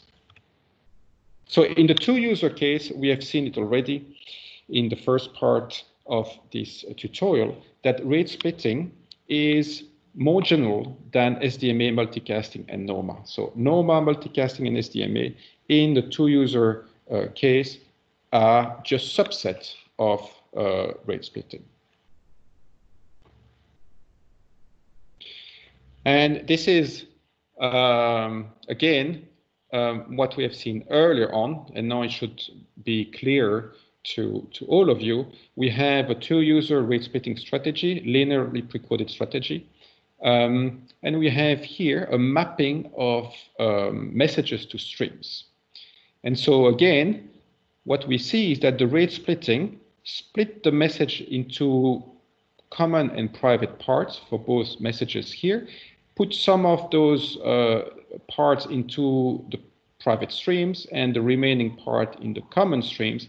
The private parts, we treat interference as noise among those private parts, and we fully decode, both user decodes the common streams, right? Now, we have seen this by splitting the message, and by adjusting how we split the message, essentially rate splitting can boil down to any of those four sub-schemes. If I do not allocate anything to the private streams here, and I put everything into the common stream, I end up doing multicasting. I can end up doing orthogonal multiple access. I can end up doing NOMA when actually I force to put the message of user 1 into private stream number 1 and the message of user 2 into the common streams. And can end up doing SDMA when I force the message of user 1 to be encoded in private stream number 1 and the message of user 2 to be encoded in private streams number 2. Now let's look at the 3-user example and of a general form of rate splitting. And this is the architecture of this generalized rate splitting for 3 users. Now what we see here is that we have 3 messages, and instead of splitting those 3 messages into one common message or one common part and one private part, we split this message W1 into multiple parts. So we have W1 that is split into this part here, this part there, this part there, and this part there. So it's split into 4 parts. And the subscript here means that which user will decode the message. So this will be actually the private part of user 1, and this will be a common part of user 1, and a common part of user 1, and another common part of user 1. But this part will be decoded by user 1 and 3, this one will be decoded by user 1 and 2, and this one will be decoded by user 1, 2, 3. And the same for the other 2 messages, we can split them into 4 parts as well. And so the parts that have to be decoded by the 3 users have the subscript 1, 2, 3. They encode it into a common message and a common stream that has to be decoded by the 3 users. This part here is to be decoded by user 1 and 2 only. And so this is encoded into a stream S12 that will be decoded by user 1 and 2. This part here is encoded into a stream S13 that has to be decoded by user 1 and 3, and this part has to be decoded by user 2 and 3. And so at the receiver, what we have multiple layers of SIC. And we have user 1 has to decode first S123, or all users decode S123 first, that is intended to the largest number of users. And then from there, retrieve that part of the message, and user 1 will try to retrieve this part of the common message that is intended to himself. So, and then performs SIC, then decode here S12, S13, retrieve this part and this part here into W112, W113, and then performs in SIC, and finally we'll try to retrieve its private part, W1. And so from those 4 parts, it reconstructs the original message. Now, this framework is extendable to any number of users, to a K users. And SDMA and NOMA, again, a subset of that rate splitting multiple access framework. Whereas SDMA is when we turn off all those common streams here. We only keep those 3. Whereas NOMA is when we take this one, S123, S12, and S1, and we map W1 into S1, we map W2 into S12, and we map W3 into S123, right? So this is a relatively complex architecture, right? But the whole purpose here is to be able to design it and optimize it to identify what messages really and what streams really lead to a performance gain. And so sub-strategies can be designed based on this if they actually can come very close to the optimal performance that we can achieve with that framework. For instance, I can turn off those 3 common streams here and end up having only 1 layer of rate splittings, only 1 streams that has to be decoded by those 3 users, right? That could be one alternative. We'll see in a minute. Right, so this is this 1 layer rate splitting, low complexity strategies. If I have K users, I want to have only 1 common streams. And this is the common stream that is intended to those K users. And so in these 3 user examples here, that 1 layer rate splitting is obtained by keeping this common stream here, those 3 private streams, and turning off those 3 common streams here, right? So that would be not as good as this generalized rate splitting, but would have lower complexity and potentially can come very close to the performance of this generalized rate splitting. Now, this 1 layer rate splitting, if we have, this is a module scheme, then than SDMA or MULP, because by turning off this common stream, I end up having the classical MULP or SDMA framework, is actually not a superset of NOMA schemes, right? If we have K, the number of users is larger than 2, strictly larger than 2, this is not a superset of NOMA schemes. If K is equal to 2, we have seen this here, that indeed rate splitting is a subset, is a superset of SDMA and NOMA, and incurs only one SIC and one common streams. But if we go for more than 2 users and we have only one layer of rate splitting, one common streams, then NOMA is not a subset of that strategy, right? So it's a different strategy that would still use SIC, but differently, and potentially can have lower complexity because it only has one SIC because of one common stream. So this is represented here. We have a base station, multiple antennas. We have K private streams, S1 to Sk, and then we have this common stream here, S subindex K here, which is this private stream, this common stream that has to be decoded by all the users, but carry information potentially intended to a subset of those users. Another strategy is a 2-layer rate splitting, which is slightly more general than the 1-layer rate splitting. And that consists in having 2 types of common message. I have a common message here, or common stream that has to be decoded by all the users, user 1 to user K. And here I have common messages that have to be decoded by a subset of those users. So by the users within a group K chain. And then we have the private streams. So here's an example. I have here 4 users. I have 4 private streams, S1, S2, S3, and S4. And then I have 3 common streams. I have streams S12, that this has to be decoded by user 1 and 2. A stream S34 that is decoded by user 3 and 4. And a stream S1234 that is decoded by all those 4 users. Right? And so we see that actually this is more general than the 1-layer rate splitting, because if I turn off this part here, I end up having 1 common streams and the private streams, and this is what we had in the 1-layer rate splitting. So this hierarchical rate splitting or 2-layer rate splitting potentially can achieve higher performance than the 1-layer rate splitting, but it incurs higher complexity because we have more common streams, and this needs 2 SICs at each receivers. So user 1 will have to decode S1234 first, then decode S12, and then decode this private stream S1. And from those 3 streams, we'll be able to reconstruct the original message. Now, MULP SDMA, again, is a subset of these schemes. If I turn off this, if I turn off that, I end up with SDMA, MULP. NOMA, depending on how we design it, is not necessarily a subset of this strategy, but could be a subset of this strategy. Okay, so let's look at some numerical results where we compare SDMA, NOMA, and RSMA, and we look at a 2-user scenario first, where we have 2 channels, H1 that is given by this and H2 that is given by that. And what we see here, we have only 2 parameters.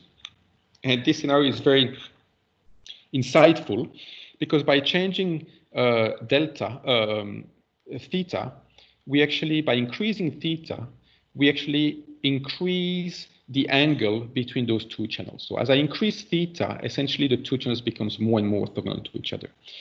And gamma here is representative of the disparity of channel strength. So if gamma is smaller than 1, the norm of the channel of user 2 will be smaller than the norm of the channel of user 1.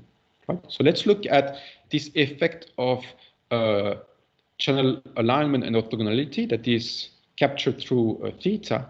And let's look at the effect of the channel strength disparity captured through gamma. The other thing we can see is the effect of the load when we have an underloaded regime or overloaded. So this is the rate region, perfect CSIT. All the schemes are optimized here. We have 4 transmit antennas. We have gamma is equal to 1, so the channels of the 2 users have equals strength, and we have 20 dB SNR. It's because it's perfect CSIT, we know what's the capacity region. We know that the best rate region, so the capacity region, is achieved by dirty paper coding, and this is what we have in blue. So in those four figures here, blue represent dirty paper coding. This is the capacity region. We cannot get something that beats that, right? We have the red one is rate splitting, linear precoded rate splitting. Green one is multi-user linear precoding, and yellow one is NOMA. And we have four figures.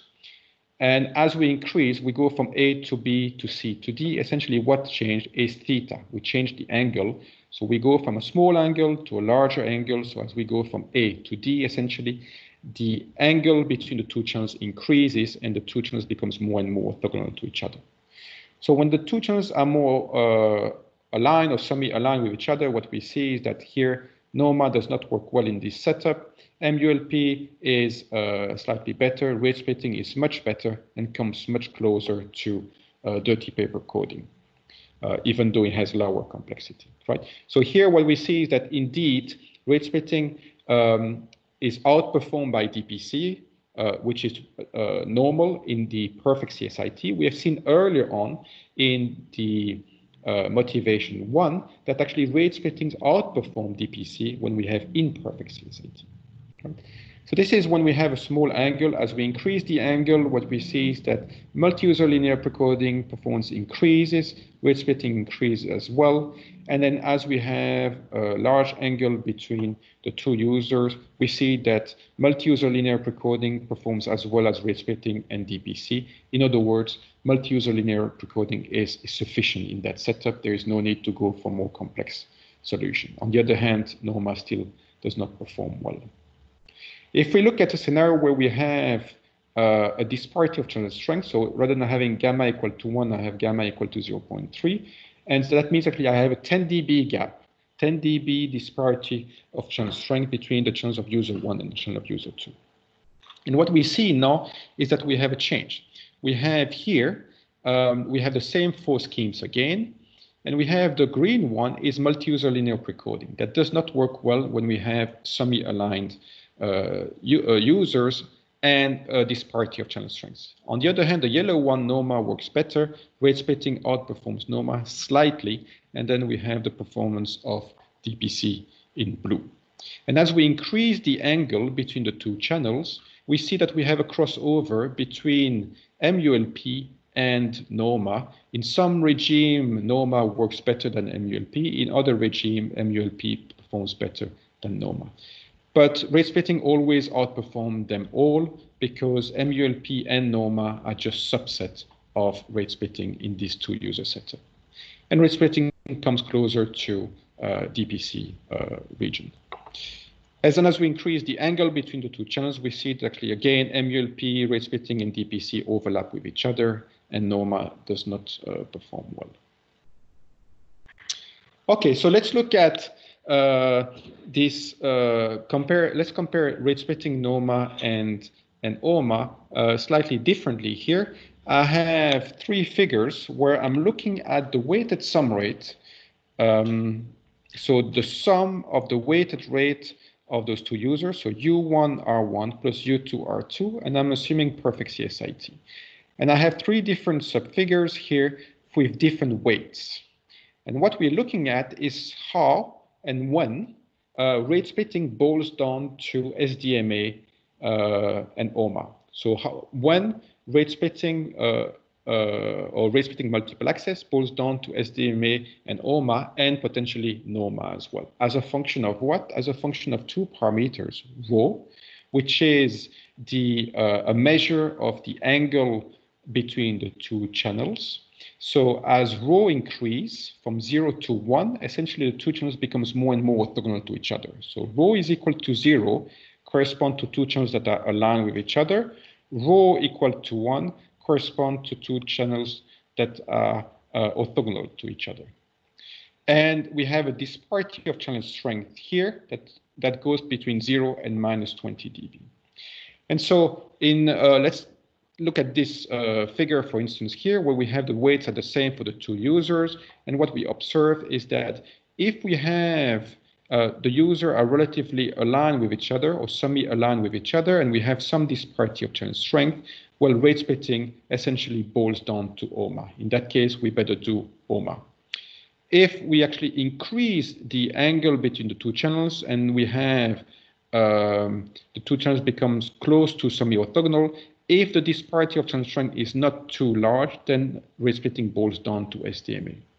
And the whole region here, where we're not really in fully orthogonal channels and we have a disparity of channel strength, essentially rate splitting does not boil down to OMA or SDMA. And we notice that in this figure, we don't have NOMA. So NOMA is not even a suitable strategy in this setup. In this scenario here, slightly different, we put more weights for user 1 than for user 2. And so we see that the rate splitting boils down to OMA for a larger set of propagation conditions. The region where SDMA is the best is actually reduced, and we have in yellow the region where we have to do rate splitting. And so we really have to split the messages. And the last part here is when we put more emphasis on user 2. So the user 2 is the weaker user. So we have put a higher weight on user 2. And this is a region where we see that rate splitting boils down to NOMA. So in this region here, rate splitting now boils down to NOMA. OMA is performed here. SDMA is performed when the two channels are very orthogonal to each other, and rate splitting multiple access is performed here, where we really have to split the message into common and private parts.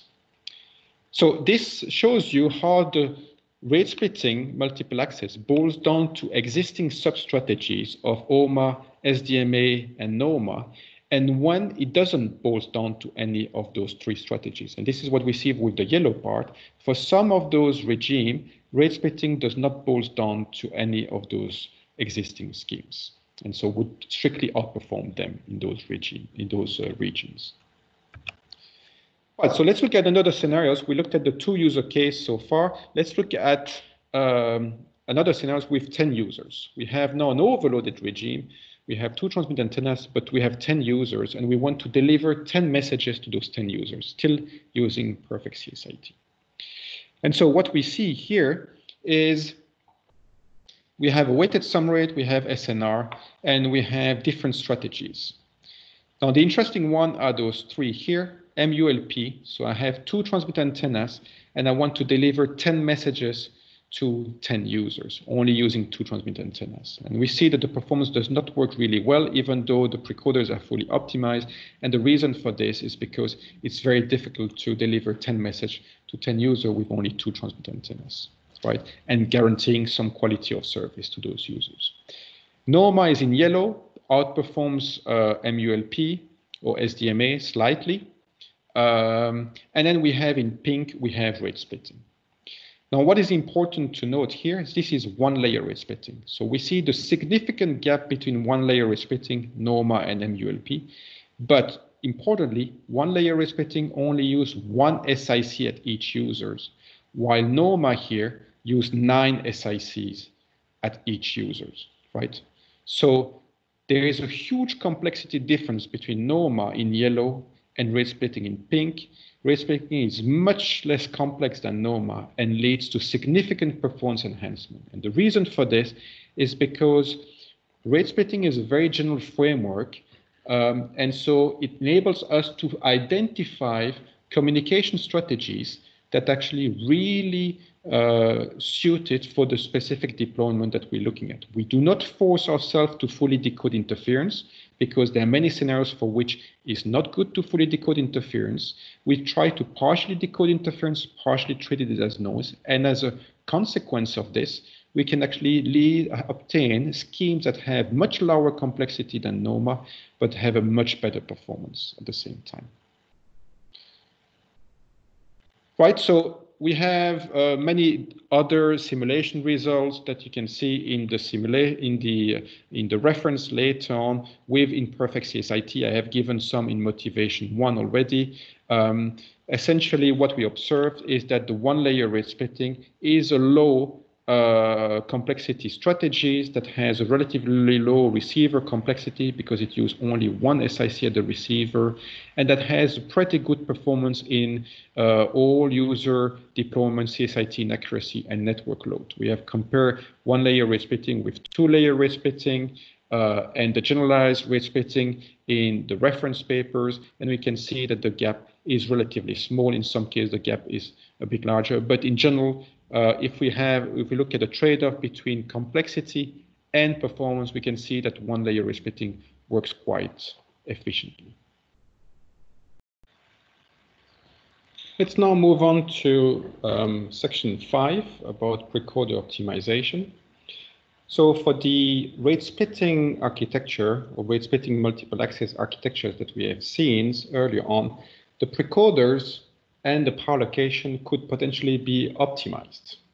And so in many of the simulation results I have shown already in the previous sections, for some of them, the precoder optimization was already applied. So this section is about looking at how we optimize the precoders very briefly for weighted sum rate, for ergodic sum rate, and for robust max-min. So we can consider perfect CSIT and imperfect CSIT. So the scenario we'll look at is the one layer rate splitting, but the same framework can be extended to the multiple layer rate splitting or generalized rate splitting. So as a reminder, we have our transmit signal vector that is given by precoded common streams here and k private streams, precoded private streams. So let's denote by P the matrix containing all those columns, those k+1 columns, so the k+1 precoders for the common and private streams, and by PP the precoders for the private streams. And so we have a power constraint that says that the total power, so the sum of the norm, square of the norm of the precoders has to be smaller or equal to P. And so we can, in some of the examples earlier on, when we looked at zero forcing, for instance, we looked at simple design of the precoders, for instance, based on zero forcing. We could, in general, optimize those precoders. And so in some of the optimization I mentioned earlier, those precoder optimization were done. But the precoder optimization of the choice of precoder will ultimately influence the rate of the users, the rate of the common, and the rate of the private. So what are the challenges here is actually to optimize those precoders commonly leads to non-convex problems. And the second challenge really occurs when we have imperfect CSIT, because in that scenario, the transmitter does not know H, but only know H hat. And so this leads to a number of issues in terms of achievability of the instantaneous rate. The instantaneous rate of the common and the private streams are not known by the transmitters because the transmitter does not know H, but only knows H hat. And this leads to rates that are not necessarily achievable. And so we have to make sure that actually the metric we come up with are meaningful in the sense that the transmission can be carried out at reliable rates. And so often, for instance, we can look at ergodic rates to make sure that the rate is achievable despite the presence of imperfect CSIT. Okay, so let's look at first the perfect CSIT setting and look at weighted sum rate maximization. So we have one layer rate splitting, so according to this here. And when we formulate the optimization problem, what do we have here? We have a weighted sum rates, and the weighted sum rate is characterized by this term here, is a sum over the k users of the weight of a given user k multiplied by the rate of that user k. Now here we really see that we perform rate splitting because the rate of user k has been split into two parts and is the sum of two parts. Part of it comes from a portion of the rate of the common stream, and part of it comes from the rate of the private streams. And so we want to maximize over the precoders, the common precoders and the private precoders, but we also want to maximize over C. So what is C? Is a vector that contains all those portions CK. So what that means is that we want to optimize how the rate of the common stream is split among the different users. And this is important when we do weighted sum rate maximization. Now, what is this constraint here? It says that the sum of those CK, is actually the rate of the common stream, the rate at which we transmit the common streams. And what this says is that because all the users have to decode this common stream, the rate at which we transmit the common stream has to be smaller than the rate at which each of the users can decode the common streams. So the rate at which we transmit the common stream has to be smaller than the rate at which each of the users can decode the common streams. And so if it has to be decoded by all those users, it has to be smaller than the minimum of the rate at which each user can decode it. This constraint is the average power constraint, and this says that the portion of the rate of the common rate that is allocated to user K is non-negative. So what are those quantities? RCK and RK are given here. This is the rate at which the user K can decode the common streams. And so it has a numerator that is given by the precode of the common stream multiplied by its vector channels. And what he sees here is the interference coming from the private streams. And so when it decodes, a user K decodes its common stream, it treats the private streams as noise, and this is what we see here. The rate of the private streams is obtained as follows. Here we have the numerator that is the power of the intended signal strength. And we have here the interference that is coming from the other private streams, so the one that are different from K. And so we see that we don't have a precoder PC here. We don't have any contribution of the common stream here because we assume that when we decode the private streams, the common stream has been fully decoded and correctly decoded by the SIC. So this is a general framework, and where is the classical no rate splitting here? Well, it's simply obtained by putting a zero rate to those common parts. So if we do not allocate any power to the common part, essentially we can remove this. We can remove this constraint, and we can remove this constraint, and we end up with the classical weighted sum rate maximization of no rate splitting subject to average power constraints, where what we optimize here are just the precode of the private message or the private streams, while here we optimize the precode of the private streams plus the common streams, as well as the message splits or the rate that is allocated to each of those different users in the common stream. How do we tackle this? We can use weighted MMSE optimization approach that is has been shown to be efficient to handle sum rate problems. So that was for one layer rate splitting. If we have multi-layer rate splittings, for instance, we have a generalized rate splitting. This is an example in the 3-user case. We have, again, a weighted sum rate maximization. What is this part is the rate of user K that is actually coming from multiple contributions from its private streams, but also from the different common streams that actually it has to decode. And we have an optimization over the precoders and how we optimize the split of the common stream. And so we have here multiple constraints that says that the common stream that has to be decoded by user 1, 2, 3 is actually has to be decoded by those 3 users. And so similarly, we have the common stream for user 1 and 2 that has to be decoded by user 1 and 2, user 1 and 3, and user 2 and 3. So those 3 actually equivalent to what we had here, but we have multiple of them because we have multiple common streams. Average power constraints, and we have here potentially, this is a quality of constraint that says that the rate over certain users has to be larger than a minimum threshold. This is to guarantee some quality of service constraint on top of maximizing the weighted sum rate. Right, so this kind of optimization problem here is what we have used in previous slides to optimize the system. So here, when we designed those optimize the systems here, we looked at this optimization framework. Similarly here, this is based on this weighted sum rate optimization. And similarly here, everything is based on this weighted sum rate maximization based on WMMSE optimization framework. If you're interested, you can refer to the paper for the details of the optimization. Okay, moving on to the imperfect CSIT.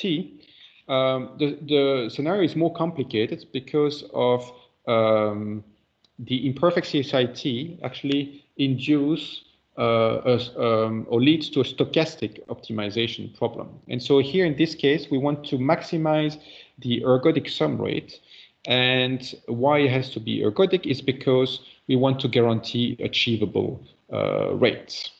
And so the challenge is that those instantaneous rates, when we have imperfect CSIT, are not necessarily achievable. And this is why we have to look at ergodic rate. Now, we can show that ergodic sum rate maximization from a precoder design perspective can be converted into an average sum rate maximization. So what we do here, we design the precoders for a given estimate of the channels to maximize an average sum rate. So what is this average sum rate? Is given by here. It's the average rate of the common part, the common stream, plus the sum of the average rate of the private streams. And so what are these average rate? They're denoted by a bar on top.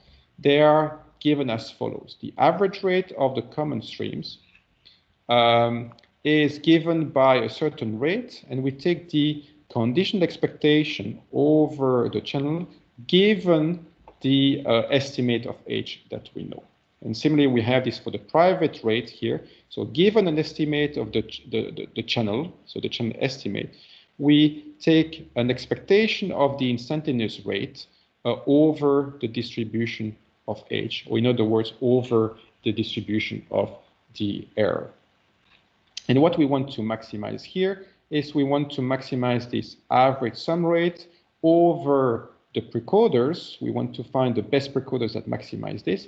And then we want to find how to split the messages and what is the power allocation and the rate that we need to allocate to the common stream in order to maximize this average sum rate. And so similar to what we had earlier on, we have to make sure that the rate of the common streams is decodable by all the users. And this is reflected by this constraint here. And then we have the average power constraint as usual.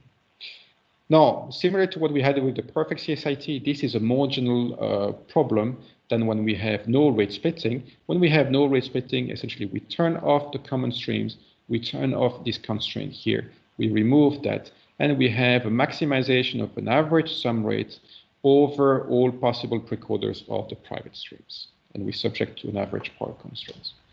So this leads to a stochastic optimization problem because of those expectations here. And the way this problem can be tackled is by extending the WMMSE approach into a stochastic version of it, where we combine WMMSE with sample average approximation method to find an approximation of those average rates. And so this is an example of the simulation results that we obtained from this. This is something I have illustrated already in a previous section. So by solving this problem here, by using this framework and by extending it slightly to ergodic sum rate, but a weighted sum rate version of this, essentially we can solve the ergodic rate region and we can obtain those no rate splitting rate region, ergodic rate region, and the rate splitting ergodic rate region. And so what we see here on this boundary the rate that is allocated to the common streams and the split of the messages among the two users changes as we move along this boundary here. Another problem of imperfect CSIT is a robust max-min fairness. And so this is another problem, a different problem than the weighted sum rate or the ergodic sum rate we had earlier on. Here, what we try to do is to maximize the minimum rate among the different users. And so the way that we model the error here can be different as well. In these specific scenarios, we look at errors here that are bounded. So the norm of that error is actually bounded. So it's contained within a certain ball or a certain sphere that has a certain radius. And so what we try to do here is to look at maximizing the worst case rate. So the worst case rate for the common and the private is given by the rate, the minimum rate for all possible channels that actually contain within this field. So we know the channels, we know the estimate, we don't know this error. And so we know that the channels will actually, the true channels will lie within a certain sphere. And so we want to make sure that the rate, so we have to transmit at rates that are such that they are achievable whatever channels that may be contained within this sphere. And so this is why we maximize worst case rates, where the worst case means minimum over all possible channels within that sphere. And so here, similar to when we do weighted sum rate, we actually have to split the different messages into common and private parts. So those actually the common parts and the private parts are encoded into common stream and private streams. And generally speaking here, similar to the weighted sum rate, splitting all the messages is very helpful to boost the performance. And so what is the problem we end up with is the following. We have here our rate, and we see again, we perform rate splitting. We have the rate of the private parts, the rate of the common parts, and we have a max-min problem here. We try to minimize, we try to maximize the rate over the minimum over all the users. And we subject to an achievability constraint, again, that the rate of the common stream has to be decoded by all the users. The no rate splitting, similarly to what we had in the previous case, is obtained by turning off, again, these common parts. We do not allocate any power to the common streams. And so this constraint disappears, and we only optimize over the private streams. And so we end up with the classical max-min fairness problem that we have in no rate splitting scenarios. So whenever we develop a framework for the rate splitting, by default, it solves also the problem for no rate splitting, so the multi-user linear precoding and potentially the NOMA as well, since the schemes is in general, more general than SDMA, multi-user linear precoding, and NOMA. So this is an example of rate splitting performance that I've shown earlier on. This is a max-min fairness, so this rate here corresponds to the maximum minimum rate among all the users. For rate splitting and no rate splittings here, no rate splitting refers to multi-user linear precoding, and we have here an error. The channel estimation error is contained within a ball that has a certain radius that is given by this value here. And so I have shown before, rate splitting does not incur any saturation in contrast with the no rate splitting.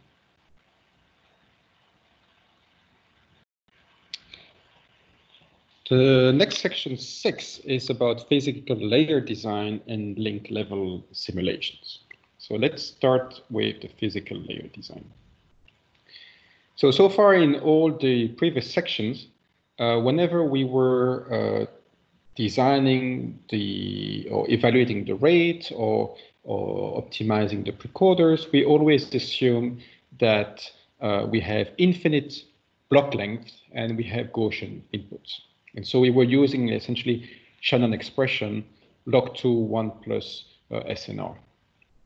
In this section, we try to depart from this Gaussian signaling and try to see how we can actually design a real physical layer for rate splitting. So our transmitter and receiver architecture as follows. This is an architecture for a two-user rate splitting.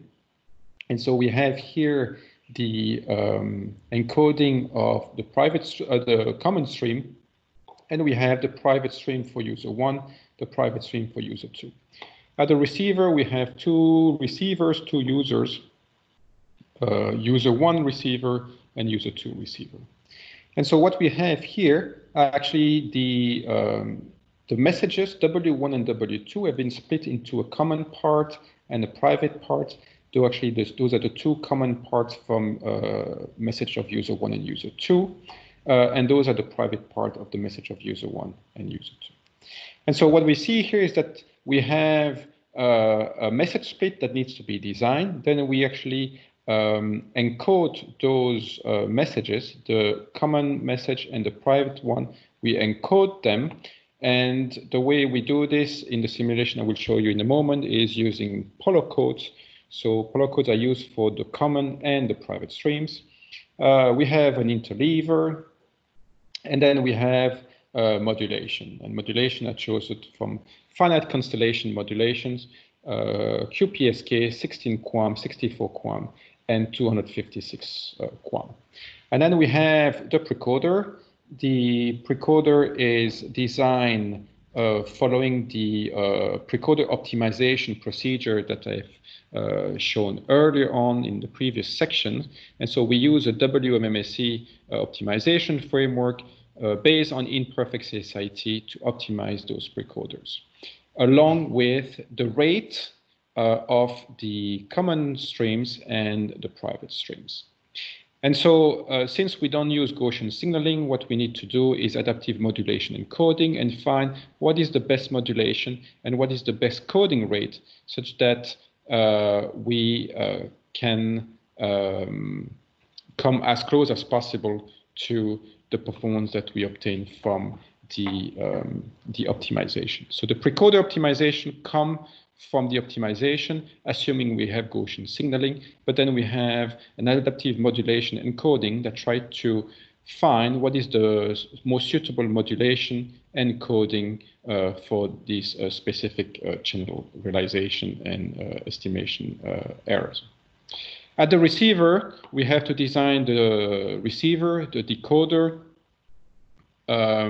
so the polar decoder and the SIC receiver. And so because we have a finite block length here, the SIC may be imperfect. We may have some errors when we decode the common streams, and that may lead to error propagation onto the private streams. So this is incorporated into the framework as well, and is inevitable in a way simply because we have a finite block length.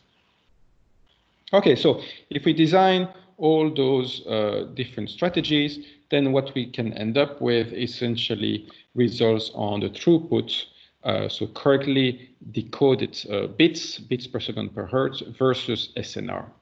And so this is here we compare three different schemes: rate splitting or rate splitting multiple access, SDMA, and NOMA. And we have a CSIT inaccuracy that is given by alpha equal to 0.6. So this is the same alpha as what we had in the DOF, the DOF model. So the strength of the power of the CSIT error is scaled as p to the power minus 0.6. We don't have a quality of service constraint in the optimization problem. We have two user, two transmit antennas. So the dashed lines are actually the upper bound that we can get on the rate, which are actually using the Shannon bound. So those are actually the same results as what we had in the previous section. It assumes we have Gaussian signaling and a rate that is given by log2 1 plus SNR. And the precoders have been optimized across all those three schemes. So the blue one is rate splitting, The red one is SDMA, and the green one is NOMA. The solid lines are the performance we get with the actual link level simulation, where we now implement this entire transmitter and receiver architecture using those modulations, polar codes for the private and common streams, and the entire receivers here. And so we see that we have a performance drop compared to the Shannon bound, which is normal because we use finite block lengths. And so if we want to close that gap, we have to actually increase further the length of the code block. But we see that the gain of rate splitting using Shannon bounds actually is reflected when we use finite constellation and finite block lengths. We observe a significant gain of rate splitting over SDMA and NOMA. One interesting observation is what's happening here with SDMA. We see that actually SDMA is better than NOMA, and here SDMA seems to saturate. And the reason for this is because at high SNR, SDMA has a tendency to have some of the streams. So we have two streams here. One of the two streams essentially is bounded. The rate of that stream is bounded because of the finite constellation that we have. So it reached the highest constellation level. And it can go any higher than that. While with rate splitting, we don't have this issue because the rate seems to be better balanced between the private rate and the common rates, and so is not capped by or is not limited by the finite spectral efficiency of the largest constellation size. So what we observe from this is that rate splitting is more robust and significantly outperforms SDMA and NOMA. Keep in mind here, in terms of complexity, what complexity we have at the receiver is NOMA and rate splitting have the same receiver complexity. They both rely on SIC. So this is a higher complexity that we have in SDMA, but otherwise the gain is observed. So we have slightly higher complexity, but we have better performance.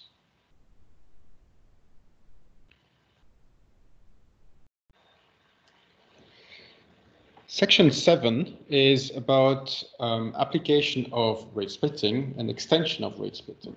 And so here what we will look at is how rate splitting that we have talked about extensively now in this tutorial can be used to tackle numerous problems in modern wireless networks. So we look at the problem of quantized feedback, we will look at massive MIMO, we look at multi-cell network, overloaded scenarios for cellular IoT, multi-group multicast, millimetre wave, and other systems. So this is an overview of some scenarios that we're going to look at. So the first one is the classical interference channel that was studied by Carlyle and Han Kobayashi.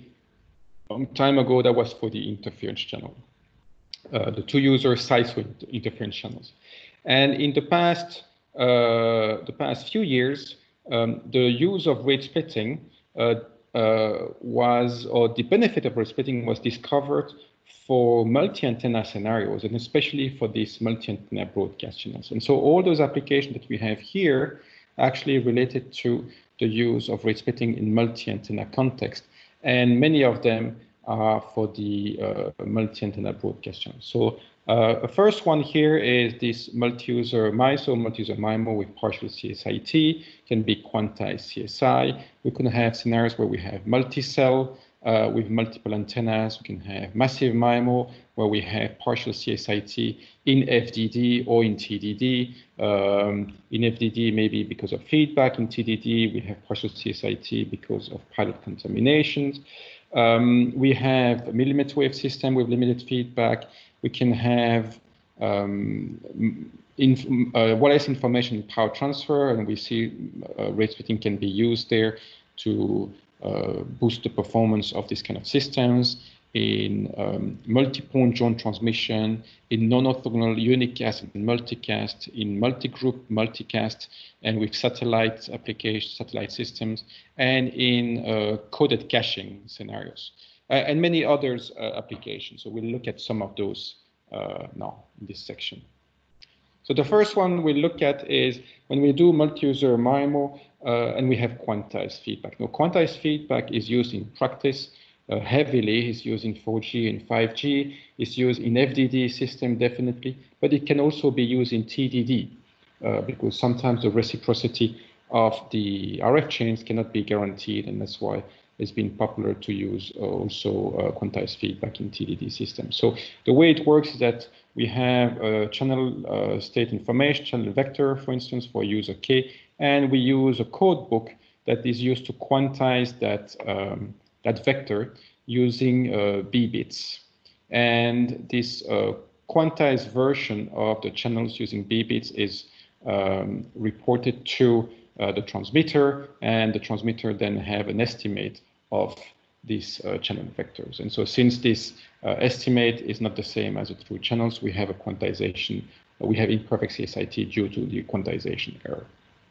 So this is an illustration of what's happening when we have 3 or 4 different schemes. So the first one is zero forcing beamforming. So we have in red here the use of zero forcing beamforming with quantized feedback. And we assume here we have 4 transmit antennas, 2 users, and we have 15 bits of feedback for quantization. And so we see that this number of bits of feedback is used whatever the SNR. And so at some SNR, at some points, the sum rate of zero forcing beamforming or multi-user linear precoding saturates. And this is a phenomenon actually I highlighted earlier on in this tutorial. It's a well-known behavior, and this is a typical problem that we can experience in a 4G, 5G systems because the number of feedback bits is constant, whatever the SNR. Another approach is to use OMA, or orthogonal multiple access, or TDMA, and so we see that in that case we still 1 user at a time, and so it doesn't work well for a wide range of SNR, but at very high SNR it does not saturate. It does not saturate because there is no interference, and that's why it's actually outperformed zero forcing beamforming. And so what you have in a system like 4G, 5G is a dynamic switching between single user or TDMA and multi-user, which is rate splitting, which is zero forcing. And so if you do a dynamic switching between the two, you get that green curve. Now the rate splitting is this blue line here, right? What we see here is that we have performance that outperforms all those 3 different schemes, and that has a SNR gain here of 5, 6, 7 dBs at high SNR. That comes from the fact that rate splitting essentially is more robust to imperfect CSIT, specifically here more robust to quantized feedback. So this benefit of this robustness either increase the sum rate, or we can do this differently. We can say for a smaller codebook size, we can maintain the same performance as what we have currently in 4G, 5G using dynamic switching, MU-MIMO switching, but with a smaller codebook size. This is also possible. So it can save, either improve the performance, or on the other hand, it can reduce the feedback overhead, which is a very important practical issue in real system design. Another scenario is massive MIMO. So in massive MIMO, massive MIMO requires a huge demand for accurate CSI at the transmitter. And so this is an example here of massive MIMO. We have many transmit antennas here and want to serve many users. And so what we can do here, we can typically, those users, the CSI of those users is reported to the transmitter. It may not be perfect. And so the transmitter will be limited, and interference will occur within the networks because of the imperfect CSIT. And so we can use rate splitting here to tackle this problem. Now, the classical approach in multi-user MIMO, in massive MIMO, especially when we have FDD system, is to use two-tier precoding. And two-tier precoding works as follows. We divide users into groups like this. and users experience similar second-order statistics are paired together. And so we have a first-tier precoder that relies on the second-order statistics of these groups and try to design a first precoder BG. And what this does effectively, it tries to eliminate the interference between the different groups by using second-order statistics. And then once we use this first-tier precoder, essentially, effectively, we can design a digital precoder and second-tier precoder that operates on precoded channels after the first-tier precoder. And this precoder here tries to tackle the multi-user interference within each group. So the first-tier precoder is really try to manage interference between groups using second-order statistics.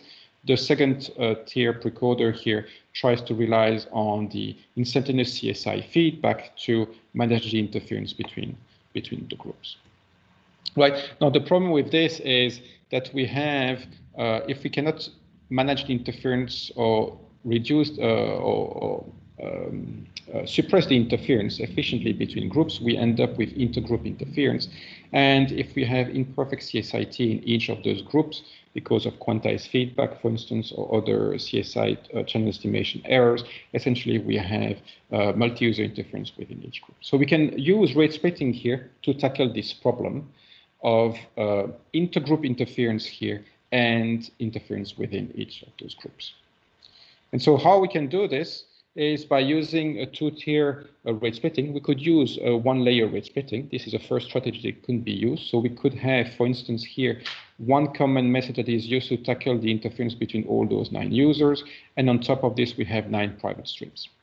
But we can do something better than that, is to have 3 groups. And so having a common message in each of those groups whose objective is to tackle the multi-user interference that is seen within each group. And then we have a system common message here that is decoded by all those 9 users that is used to tackle the interference between those different groups. So we have one common message that is used to tackle the interference between the group, and we have 3 group common message that is used to tackle the interference within each group. And this is what we see here with this 2-layer rate splitting, also called hierarchical rate splitting. I have highlighted this strategy already in the context of rate splitting multiple access.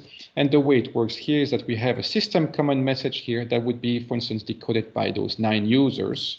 And we have here a group common message that is every time decoded by users in a specific group G. And so if we have 3 groups here, we have 3 group common message, and each users all users in that specific group has to decode that specific group common message. And so each user, if I take this user here, would first decode the system common message that is actually has to be decoded by all, and then would decode his own group common message that has to be decoded by those 3 users here. And then would decode his own private streams. Okay, so this is the way it works. So we have a system common message, a group common message, and then the private messages.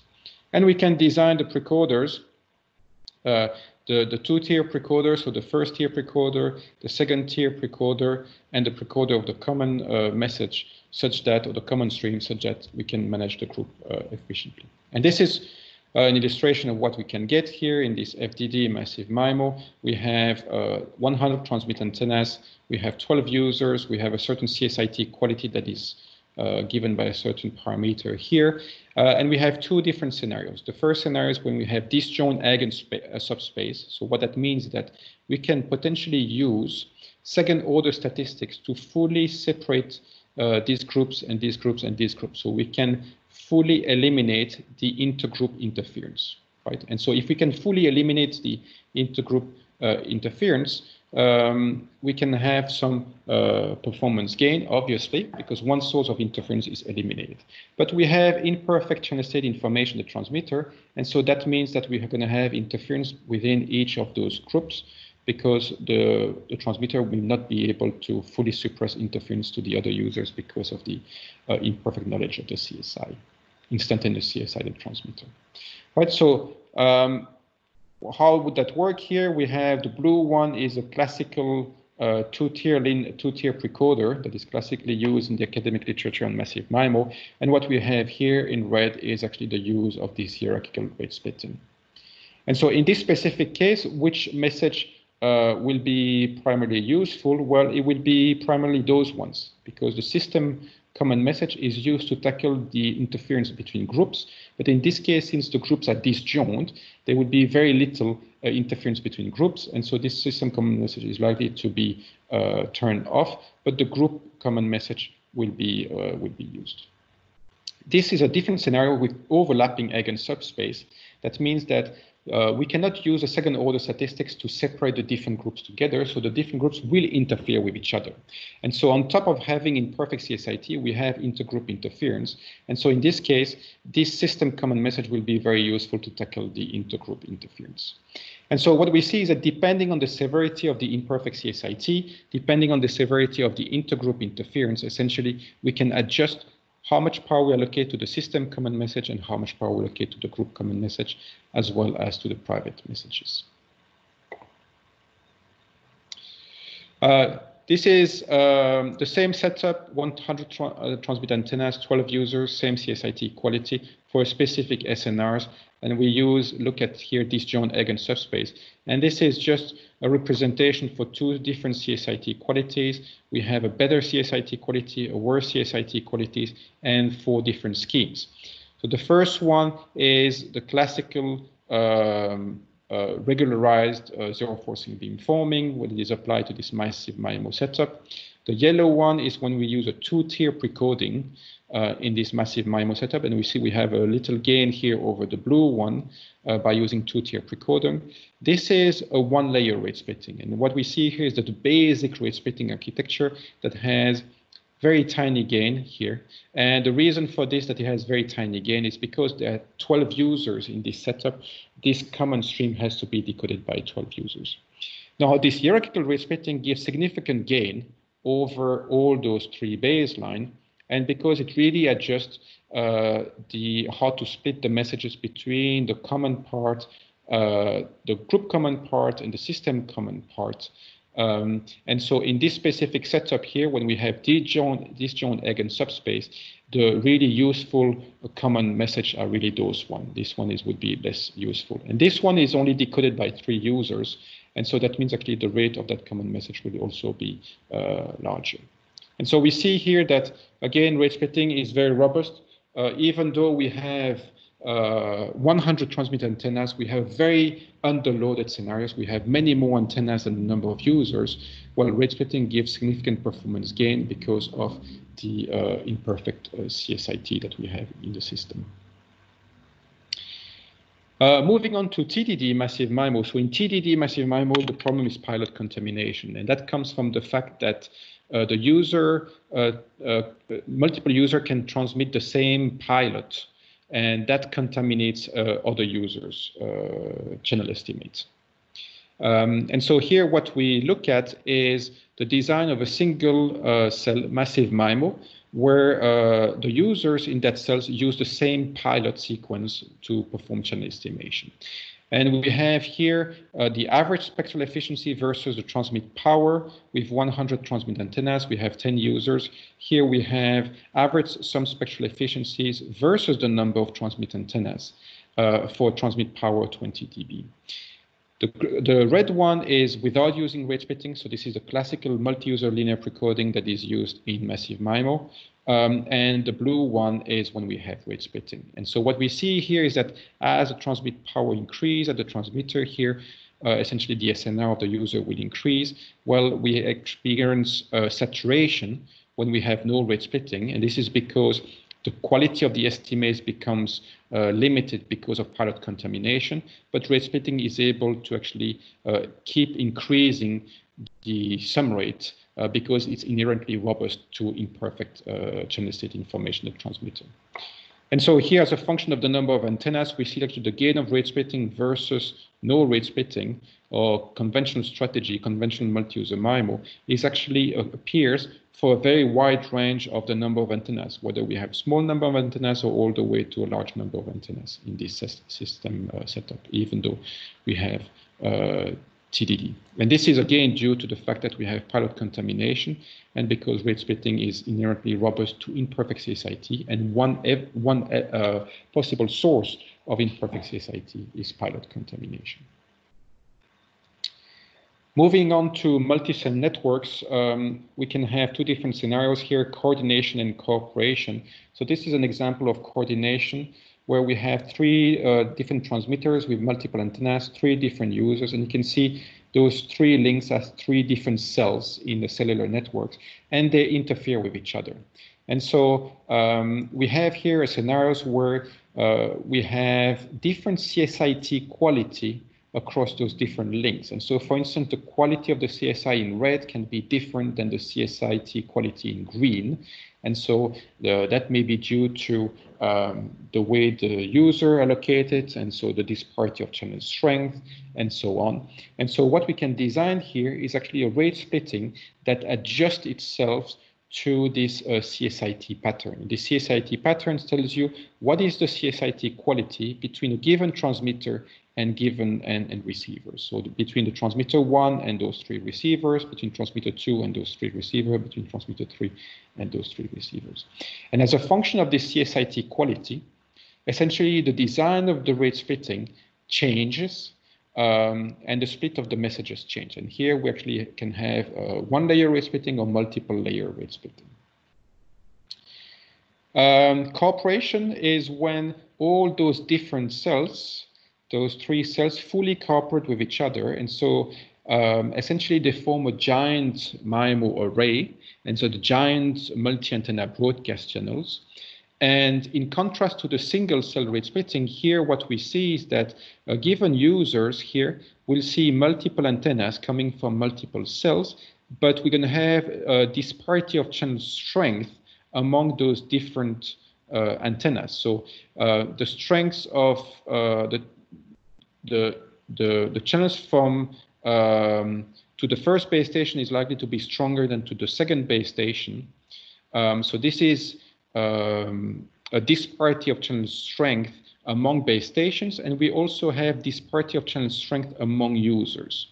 And so here we can design the rate splitting so that it adjusts to this double disparity of channel strength among users and among base stations using the framework that we have looked at. And so depending on the CSIT quality and depending on the disparity of channel strength among users and among cells, the rate splitting can adapt itself. This is another scenario, overloaded systems where we have especially designed for IoTs, where we have transmitters equipped with M antennas and we have multiple users. But we have a case where we have specifically more users than the number of transmitter antennas. And so one way to deal with this is to use scheduled users using orthogonal resources. And so, for instance, if I have two transmit antennas, I could pair two users together, serve them together, and the third user would be served on an orthogonal resource, for instance, at different time slots. So what we consider here is a scenarios where we have a heterogeneous device. We could have device that actually have a good CSIT quality or some form of CSI feedback.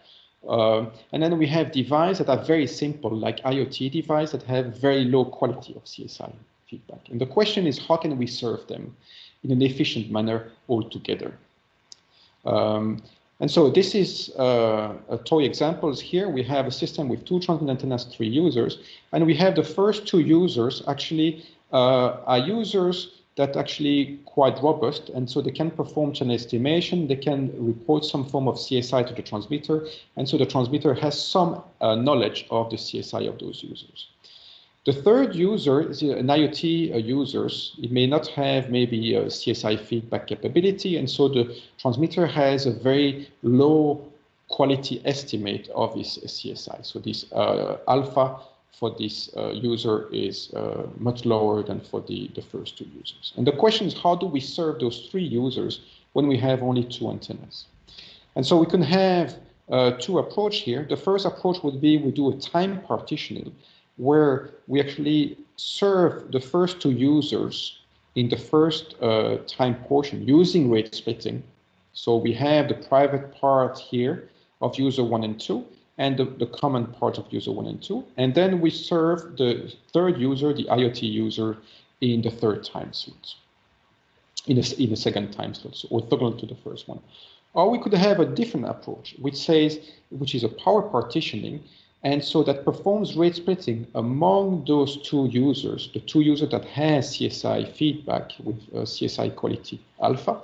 And then we reserve some power level here where we actually superimpose the message for the third users, right?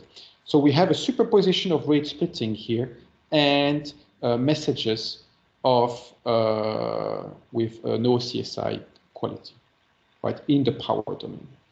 So what we can show is that this power partitioning strategy that integrates superposition coding and rate splitting here is actually the optimal strategy in terms of degrees of freedom region when we have this mixture of CSIT quality between alpha users and zero CSIT quality users. And this is what we can see here in this figure. So the green line is the conventional time partitioning, but it's already a more advanced version of conventional time partitioning in the sense that we perform rate splitting in the first time slot, and we perform rate splitting in the first time slot, like here, we perform rate splitting among those two users, and then we have a second time slot where we transmit to the IoT user separately. And so here what we have is the power partitioning that integrates, that superposes in the power domain, rate splitting, and the message for the third users. And depending on the disparity of channel strength, essentially the performance changes, but we can see the power partitioning provides quite a big gain over this time partitioning approach. And so this is very helpful in overloaded and massive cellular IoT, where we can imagine that now we have many more than just 3 users. And the question is how we actually integrate and make use of the CSIT in the most efficient way by superimposing them on top of each other. Another scenario is multi-group multicast. So for instance, here we have a transmitter with multiple antennas and we have multiple groups, and each group is made of potentially one or multiple users. And multi-group multicast has received some attention recently because it's actually related to caching, it's related to content delivery. And so, for instance, here you can pair users together in the same group if they actually request the same information, for instance, right? So what we want to do here is, for instance, to group users, and so we have a G message that have to be delivered, one message for the group 1, one message for group 2, one message for group G, and all the users in group G, they're essentially interested in the message that is transmitted to that group. And this scenario also applies to satellite communication. So this is something we will see later on in this section as well. So the classical beamforming problem here is we have G messages, W1 to WG, intended to group 1 to group G. They encode it into G streams, S1 to SG, and they are precoded by a certain precoding. And so the way to design those precoders conventionally or one way of doing it is using max-min fairness. And so what we try to do here, we try to design the precoders so that we maximize the minimum rate among all the users. So the minimum rate among all groups and all users in each group, subject to an average power constraint. And so this is something that can be done, but there is an issue when we have overloaded systems. So if we have the number of antennas here is limited compared to the number of users we have there, then we have major problem with classical beamforming like this, because we don't have enough antennas and enough resource there at the transmitter to perform interference nulling. And so what will happen is that this max-min rate will saturate very quickly. And so this occurs rate saturation occurs even when we have perfect CSIT because of the intergroup interference. And so this is an example here of two different scenarios. We have 6 users and 3 groups, 1 user in group 1, 2 users in group 2, 3 users in group 3, and we have a different number of transmitter antennas. So if we have 6 antennas at the transmitter and we have 6 users, we see that using rate splitting or no rate splitting does not change much here in this setup with perfect CSIT. Because we have enough antenna to manage the intergroup interference.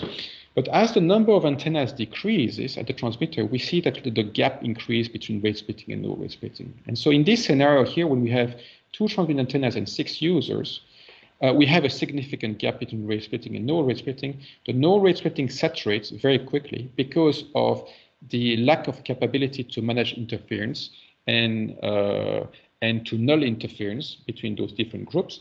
And the rate splitting, on the other hand, because it's robust to multi-user interference, will adjust how to split the messages to those different groups. And so it will take those G messages, split them into common and private parts. And so instead of transmitting G streams, it will transmit G plus 1 streams, 1 common stream and G private streams.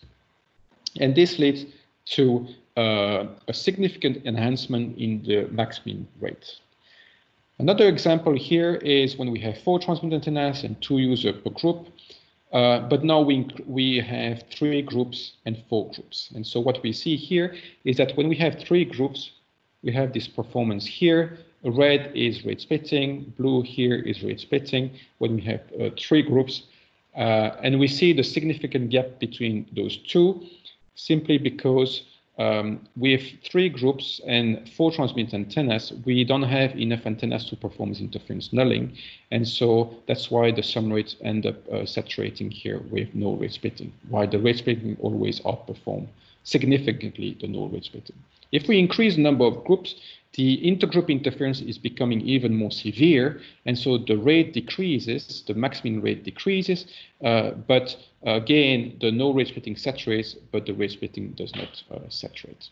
So it really shows how rate splitting is very robust to mitigate intergroup interference here in this multi-group, multicast scenario. Another interesting application is millimetre wave systems. And so this is also an important scenario in 5G communications, where transmission is done in the millimetre wave frequency band, for instance, 28 gigahertz. And at those frequencies, it's very difficult to perform fully digital processing. So typically, we have a digital processing part and we have an analog processing part. And so we can have a digital precoder and we have an analog precoder. And we have a limited number of RF chains. So the number of RF chains is typically smaller than the number of transmitter antennas. And that enables to decrease the complexity and the cost of the transmitter. Now, having 2-stage precoders here, and given the large path loss that we have in millimetre wave systems, the whole CSI acquisition also differs from classical lower band communication or multi-antenna communication systems. So classical way of acquiring the channels is as follows. We first transmit pilots, channel state information reference signals, and those ones are used to estimate the CSI and report the CSI back to the transmitter. And then there is some demodulation reference signals that are transmitted to perform data transmission and demodulation at the time of data transmissions. And in millimetre wave, on the other hand, because of the large path loss, typically we have first a beam search. So the CSI is reference signals actually are somehow precoded through beam search, through precoded beams. And then we could have a demodulation reference signals and then data transmissions. The most common way is to do a beam search first. Then once we have an estimated beam, we actually beamform the CSI reference signal using that beamformer obtained from the beam search. And then we perform demodulation reference signals, and then we have data transmissions. Now, having multiple stage here is actually leads to a higher signaling and a higher feedback overhead and also some latency. And so those are two different approaches. And so what we can see here from these figures is that the rate splitting is a very promising strategy to boost the rate, but also to save overhead and therefore latency, also in terms of reducing the number of training and feedback needed in millimeter wave. So where do we see this is the following one. The blue one is when we have no rate splitting, but using only one stage feedback. So it's this scenario here, where you have a beam search first, and using that beam search, we use the selected beams in order to transmit the demodulation reference signals and performs a data transmission. And so the cyan curve here is when we have one stage feedback, but using rate splitting. And so we see that the rate splitting boosts the performance compared to the no rate splitting. Now we can use two-stage feedback as well. So two-stage feedback is the green one and the purple one here. The green one is without rate splitting. The purple one is with rate splitting. And again, the rate splitting provides significant performance enhancement over no rate splitting. So in both cases, where we have one-stage feedback and two-stage feedback. Interestingly as well, is we see that the no rate splitting with one-stage feedback achieves slightly better performance than the rate splitting with one-stage feedback. So between those two curves here, this one has a much higher signaling overhead and much higher latency than this one. So we can see another benefit of rate splitting. Instead of boosting the rate, it actually can save the second stage channel training and feedback, and as a consequence, reduce the latency in the network. Another benefit of rate splitting is when we have hardware impairment. So this is an example here where we have RF and phase noise impairments. And so phase noise actually leads to some form of imperfect CSIT, because we can estimate the channels perfectly on the uplink, for instance, but if there is some phase noise on the downlink, or between the uplink chains and the downlink chain, essentially the CSI that the transmitter will acquire will actually be effectively different from the true CSI of the channels. And so it leads to a form of imperfect CSIT that is now here originating from the phase noise. And so example here, we have here the cyan curves and the green curve. We have the cyan curves is no rate splitting, the green curve is rate splitting, and the gap here between the two is again due to the fact that rate splitting is much more robust to imperfect CSIT, in this specific case due to phase noise. So this is rate splitting in the presence of phase noise. This is no rate splitting in the presence of phase noise, and we see the significant gap. And we have the same here for different scenarios where we have also phase noise, but here we have perfect CSIT on the uplink, and phase noise here we have imperfect CSIT, and on top of this we have phase noise. So the main message here is that rate splitting can also be used to mitigate phase noise impairment. And instead of having a rate that saturates at high SNR, here for no rate splitting, we have a rate that keeps increasing with the SNR. Another application of rate splitting is when we perform non-orthogonal unicast and multicast transmission. So unicast refers to the case where we have a one-to-one message transmission. So we have a message W1 that is really intended to user one, for instance. Multicast is when we have one-to-many. A given message that is transmitted actually is intended to multiple users. And so in 4G and 5G, there is an increasing demand for a mixture of services. And so mixture of unicast, multicast, broadcast. And so one way of doing this is to separate unicast and multicast onto orthogonal resources. But another way is to superimpose them in the power domain in a non-orthogonal manner. And so the question is how to do that, because if we superimpose them in the power domain, then we have interference between the unicast streams intended to multiple different receivers, but also we have interference between the multicast and the unicast. And so this can have lots of application in beyond 5G because of the scarcity of the radio resources and the heterogeneity of the application, of the traffics and the services. And it also finds application in digital television systems and the so-called layered division multiplexing. So what is one way of doing it if we don't want to simply do orthogonalization and treat unicast and multicast onto two orthogonal resources? A first thing we could do is to superimpose them in the power domain and transmit K unicast message. We have unicast W1 to WK, and we have a multicast message W0. So W0 is actually intended to all those K users. W1 to WK is intended respectively to user 1 to user K. And so classically what we could do is to encode those K+1 message into K+1 streams and then performs SIC at the receiver where each user decodes the multicast message first, performs SIC, and then decode is intended unicast streams. Right, so this draws some similarity with rate splitting, but it's not the same thing. The important difference here is that W0 here is a multicast message that is genuinely intended to all those K users, right? This is different from the common streams that we had in rate splitting. The common stream we had in rate splitting is decoded by all the users, but is intended to one of those users or to a subset of those users. The reason why all the users had to decode the common stream is because for interference management purposes. This is a different motivation, different design than this non-orthogonal multicast unicast transmission here, where the multicast stream here is decoded by all the users and actually intended to all the users. Now we can do rate splitting in this non-orthogonal unicast multicast. And how can we do this is as follows.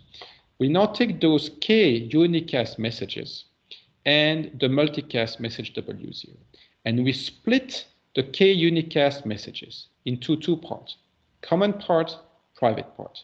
We combine those common parts together with the multicast message into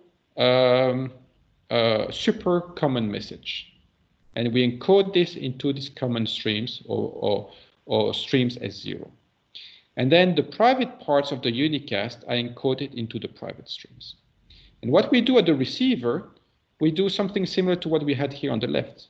We first decode this stream as 0. And so each receiver, what it will do, it will retrieve an estimate of the multicast message, and it will also retrieve an estimate of the part of its unicast that has been encoded into the super common message. So it will retrieve W0, but it will also retrieve the part that actually of the unicast that is intended to itself. Then performs SIC and retrieve the private parts. So what we see here is that this is a one-layer rate splitting architecture for non-orthogonal unicast multicast transmission. And the SIC here is used much more efficiently than in the left side. Both receivers use one SIC, so they both have the same complexity at the receiver, but this one here uses the SIC for double purpose to separate the unicast and multicast, but also to better manage the interference between the unicast streams. This is in contrast to this one here, where the SIC is used to separate the multicast from the unicast, but is not used to manage the interference between the unicast streams. So the rate splitting architecture here will provide rate performance and quality of service enhancement at no extra cost for the receivers, because in any case, the SIC has to be used to separate multicast from unicast. In the rate splitting, we just use more efficiently for the dual purpose of separating unicast and multicast, but also for managing the interference between the unicast streams. So this leads to a performance gain. And so here we have three strategies. The yellow one is NOMA. The green one is multi-user linear precoding. So the green one is actually this strategy here, and the red one is rate splitting in this non-orthogonal multicast, non-orthogonal unicast multicast transmission. And we have here rate constraints for the multicast streams. So the multicast streams has to be received at all the receivers with a minimum quality of service constraints. We have 4 subfigures here, similar to what we had earlier on in this tutorial. As we increase theta, we increase the angle between those 2 user channel vectors. And what we see is that, again, rate splitting offers a larger rate region, so it enables to deliver a multicast message, but at the same time better manage the interference between the unicast streams, and this is why it leads to a larger rate region between compared to the other 2 strategies, MULP and NOMA. So all what I have talked about earlier on was primarily for terrestrial systems, but rate splitting can be very helpful to satellite communication systems as well. So this is an example of a satellite communications. We have a transmitter equipped with multiple antennas, and we have multiple beams here. So we have a multi-beam satellite systems, and in each beam we can have multiple users. And the way multi-beam satellite communication works is typically very similar to a multi-group multicast. And so here in this example here, we have on the right, we have a scenario where we have 7 beams, and we have 14 users and 2 users per beams. And so we transmit 7 messages to 7 beams, and in each beams we have 2 users, and each user in each beam will actually decode one of those 7 message, right? So it's very similar to what we had with the multi-group multicast here, right? But now we have 2 users in each of those groups. Now the propagation on satellite system is very different than for terrestrial, so this leads to a number of changes in the performance. But an additional issue is the imperfect CSIT. So in contrast to what I've talked about earlier on with multi-group multicast, where we looked at the perfect CSIT, here we consider a case where we have imperfect CSIT as well. So we have a satellite system where we have multiple beams. Those beams interfere with each other, and on top of this, we have imperfect CSIT. And this imperfect CSIT is characterized by this parameter 0.6, which is the alpha that we had earlier on. So we have 0.6, 0.8, and then we have the case where we have perfect CSIT. And we're looking at maximum fairness rate. And what we see here is that in blue, we have the no rate splitting strategy, conventional multi-user linear precoding, and the red we have rate splitting in this scenario where we have 7 beams in this multi-beam satellite systems. And we see again that the rate splitting provides significant gain over the no rate splitting strategies in the event where we have perfect CSIT, so the solid lines, but also in the event where we have imperfect CSIT, the dashed line.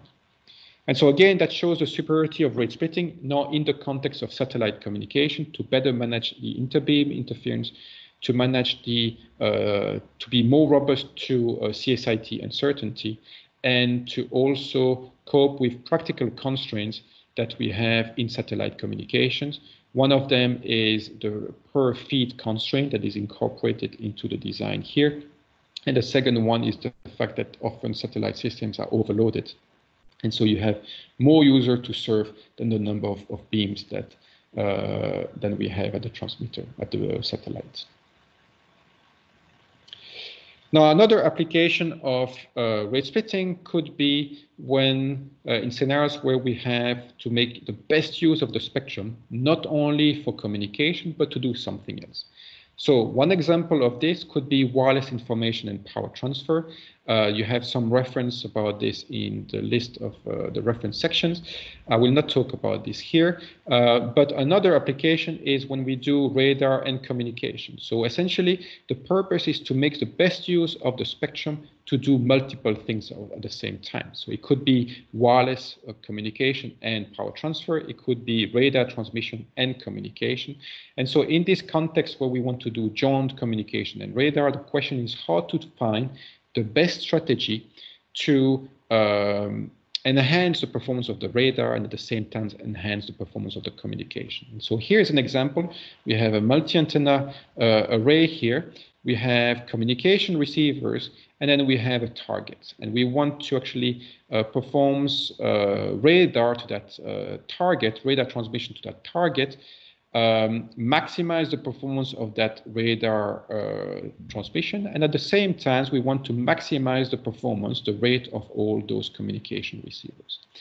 And there is a trade-off because the radar design and the communication design could be different, and so one way of doing this is to transmit the radar and to transmit the communication on two orthogonal resources. But this is not very efficient, especially in scenarios where we have a limited spectrum and we want to really make use of the make the best use of the spectrum. So we may want to actually do a joint transmission of communication and radar jointly. But then we have interference between radar and communication, and the question is how do we tackle this interference? And so this is an example here of performance of joint communication and radar. On the y-axis, we have a weighted sum rate. So this is the communication performance. And on the x-axis, we have the mean square error, which is the radar performance metric. And we have two strategies. The first one is just to do space division multiple access. So we actually transmit messages here to those K users, and we design the beamformer so that we can also perform radar transmission in a certain direction. And so the problem with this is actually SDMA has to manage the interference among the users, but at the same time manage the interference that is created to the radar. And so SDMA achieved this trade-off between weighted sum rate and MSE. If we use rate splitting or rate splitting multiple access, what we show is that we make a better use of the private and the common streams, not only to communicate, but also to enhance the radar transmission capability. And so, for instance, for a given accuracy of the radar, we actually achieve a higher weighted sum rate, or for a given weighted sum rate, we actually achieve a better radar performance. Right, so the rate splitting here is shown to be very efficient, again, to manage radar communication interference and leads to larger weighted sum rate MSE region.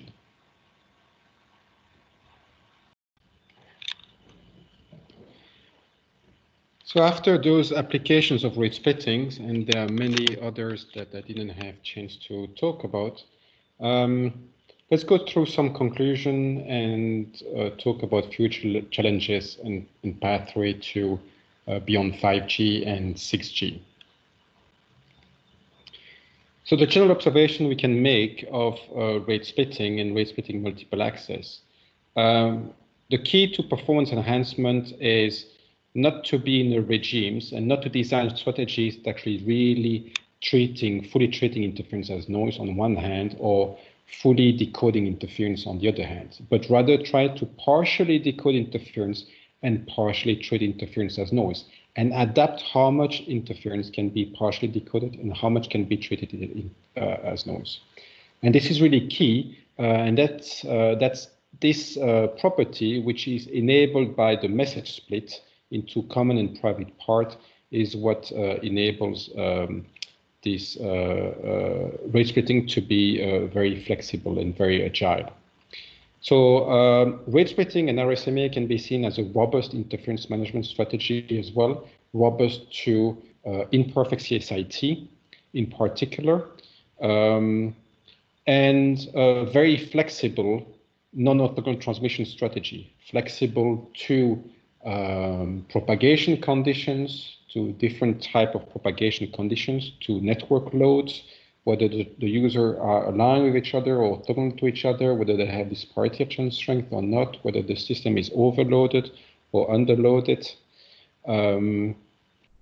And rate splitting can be seen as an enabler of a powerful enabler of a unified multiple access, where SDMA, NOMA, OMA, all those schemes are actually sub-strategies of rate splitting multiple access. And so there is no need to look at all those different schemes and compare them. Essentially, everything can be tackled under one umbrella, one framework. And because it's a powerful strategy, it also enables us to find low complexity strategies that can provide better performance at the same time, be less complex than some existing schemes like NOMA. And this is a consequence of the fact that rate splitting is not bounded by a specific interference management strategy to be either in the regime of treat interference as noise or fully decode interference, but it can try to evolve between those regimes. Now, rate splitting leads to changes to the physical layer and the MAC layers of communication system, but it's a really underpinning communication strategies that can have a huge amount of applications. And so what are the performance benefits that we have seen? I talked a lot about rate or spectral efficiency gains, but actually we have seen also a lot of benefits in terms of energy efficiencies. We have seen performance benefit in terms of quality of service and fairness enhancements.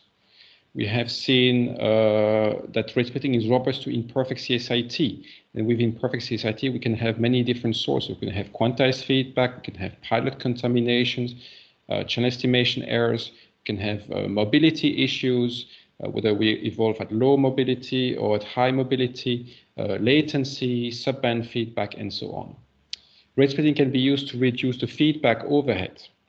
Rate splitting is robust to hardware impairments, phase noise, RF impairments, and it can cope with any user distributions, whether you have a disparity of channel directions or strength and network load, underloaded and overloaded. And importantly, you can have a complexity reductions compared to other schemes that also rely on SIC like NOMA. So rate splitting and rate splitting multiple access is also a gold mine of research problems for academia and industry.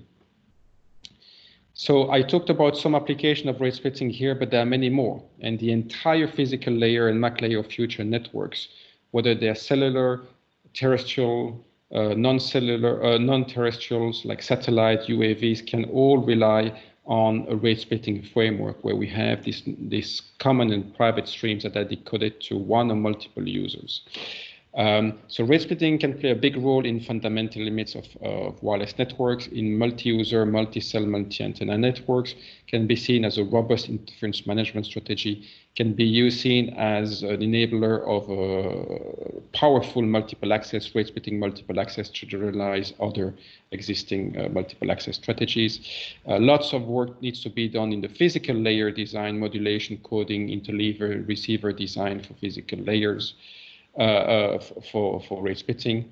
Lots of problems in higher layer as well, cross-layer design, scheduling, and optimization, and generally performance analysis. And then the whole area of implementation and standardization, rate splitting leads to some change into the standards. There are some standardization issues related to rate splitting, some control signalings that needs to be designed, and some general signaling that needs to be done in order to enable rate splitting. Now, there are lots of specific scenarios where rate splitting can have an impact. Coded caching is something that rate splitting can have a big impact. I haven't talked about this. Physical layer security, multi-user MIMO, millimetre wave MIMO, COM coordinated multi-point, wireless information and power transmission, cooperative transmissions, where additionally we can do some form of user relaying. So, for instance, the common streams can be additionally relayed to the other users to further improve the performance. Massive MIMO, relay, cognitive radio, massive IoT deployment, V2X, vehicular to X communications, massive access, massive machine type communications, UAV, satellite networks, cellular networks. All those emerging scenarios can benefit from rate splitting simply because rate splitting is a fundamental and underpinning communication theoretic strategies that has been shown to reach some of the fundamental of wireless networks, and also to be extremely robust and very agile and very flexible. So how does it fit within beyond 5G and 6G? Well, actually, if we look at the past release of and the whole history of 4G, 5G system design, we see that multi-user MIMO was an important part. COMP was discussed also, coordinated multipoint. On the other hand, there's been other study item and work item on multi-user superposed transmission, which is related to NOMA. Other items were about network-assisted interference coordination. And other working items on broadcast, multicast, and unicast. Actually, all those different work items and study items actually study some part of what rate splitting can do. And so all those bits have been studied separately across different work item and study item. They're all linked through a rate splitting framework. They can all be tackled by rate splitting. And importantly, the rate splitting can leverage those existing study items. So we can see rate splitting as actually a future extension, future technology that can really leverage the existing study item and work item that have been developed in 5G. So some of the standard issues that have been tackled in 5G can be leveraged as a stepping stone to actually enable rate splitting later on. Now, what is the missing piece in this standardization is really to enable the message split at the transmitter, such that we can really have this joint transmitter and receiver coordination. We split the messages and the receiver can know that actually messages have been splitted and can leverage it into the receiver design. And this leads to some signaling and change into the CSI feedback and the design of the transmission modes and so on. So I here provide a non-exhaustive list of references. For those who are interested, please feel free to contact me if you want to have some more details or if you want to have access to the slides.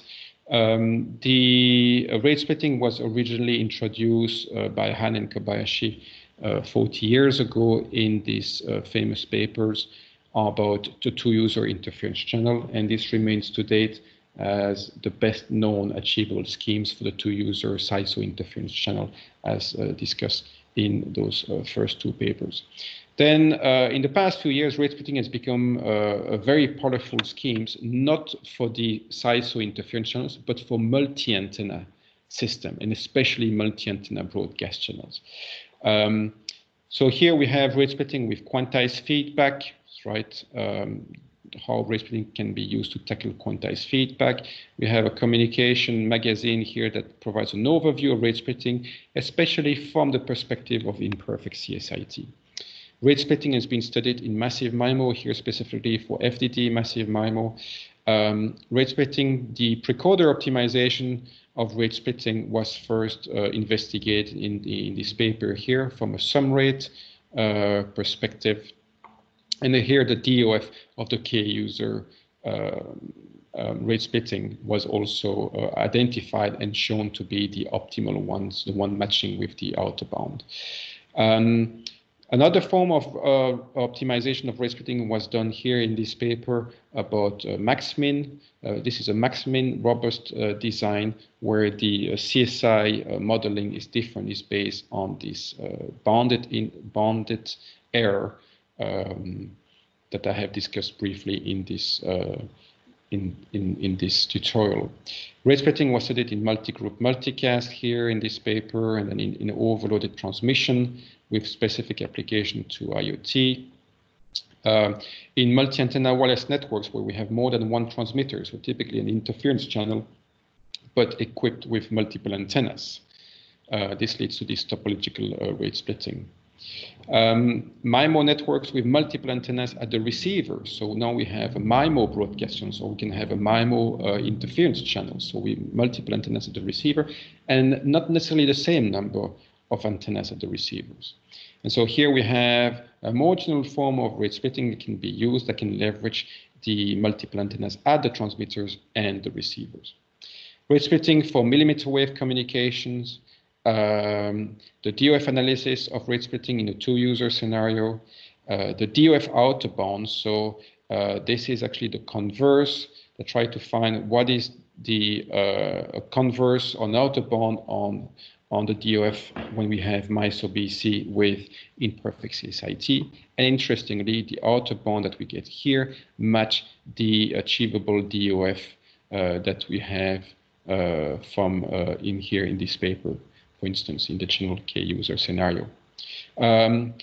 Beyond DOF, there's been work on generalized degrees of freedom that actually try to approximate the capacity in a bit more accurate manner beyond degrees of freedom regime, so that try to capture the disparity of channel strength as part of this degrees of freedom framework. Rate splitting has been studied in the uplink as well in this paper. And though the rate splitting here, the motivation to use rate splitting is different from when we use in the downlink, it provides also benefits on the uplink as discussed in that paper.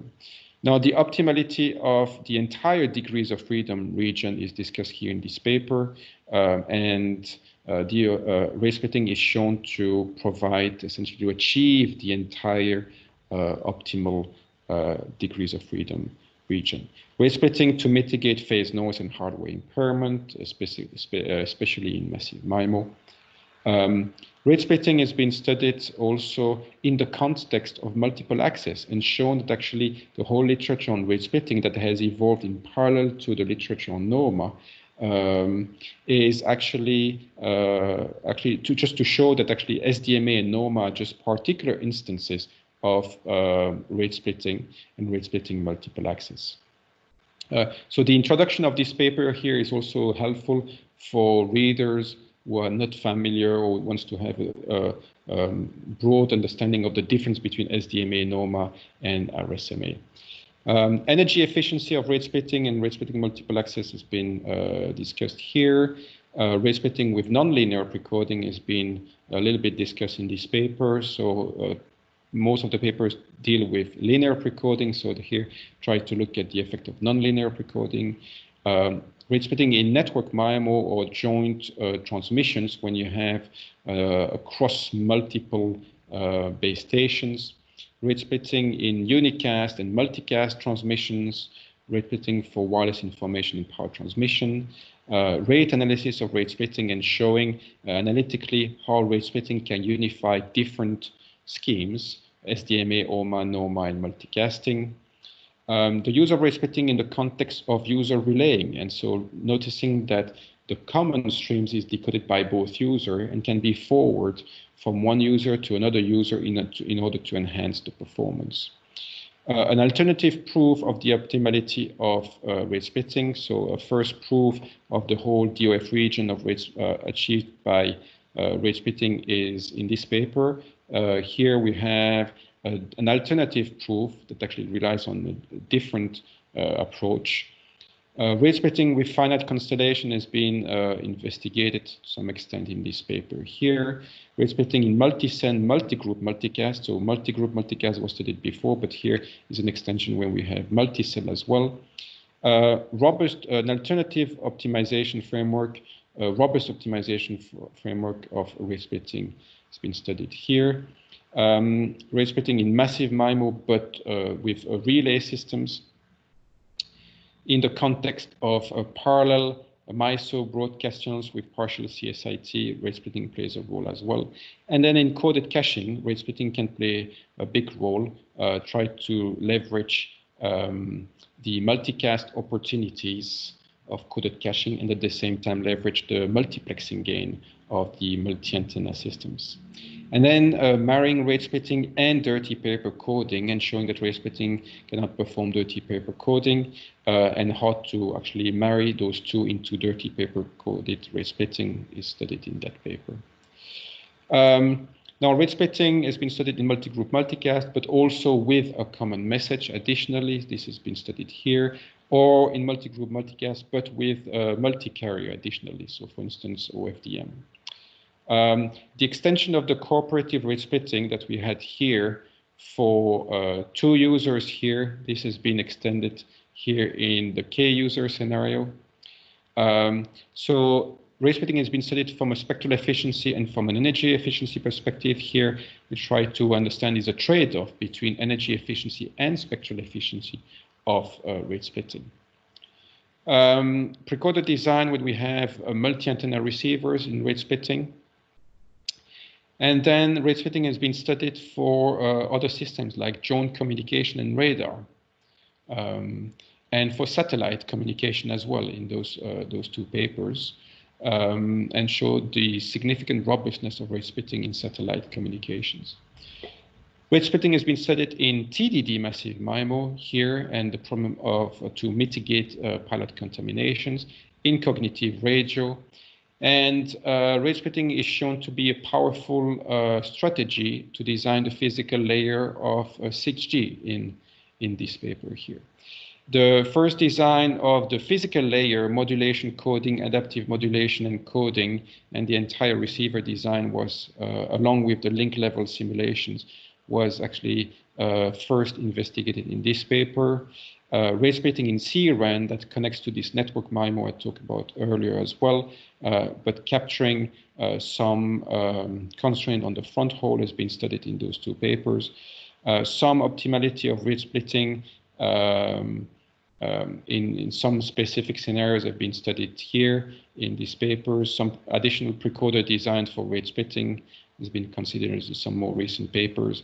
And then again, rate splitting with quantized feedback has been studied again in this last paper. So there are might be other papers as well. There is an increasing number of papers in this area recognizing the benefit of rate splitting in many different scenarios and over SDMA and NOMA.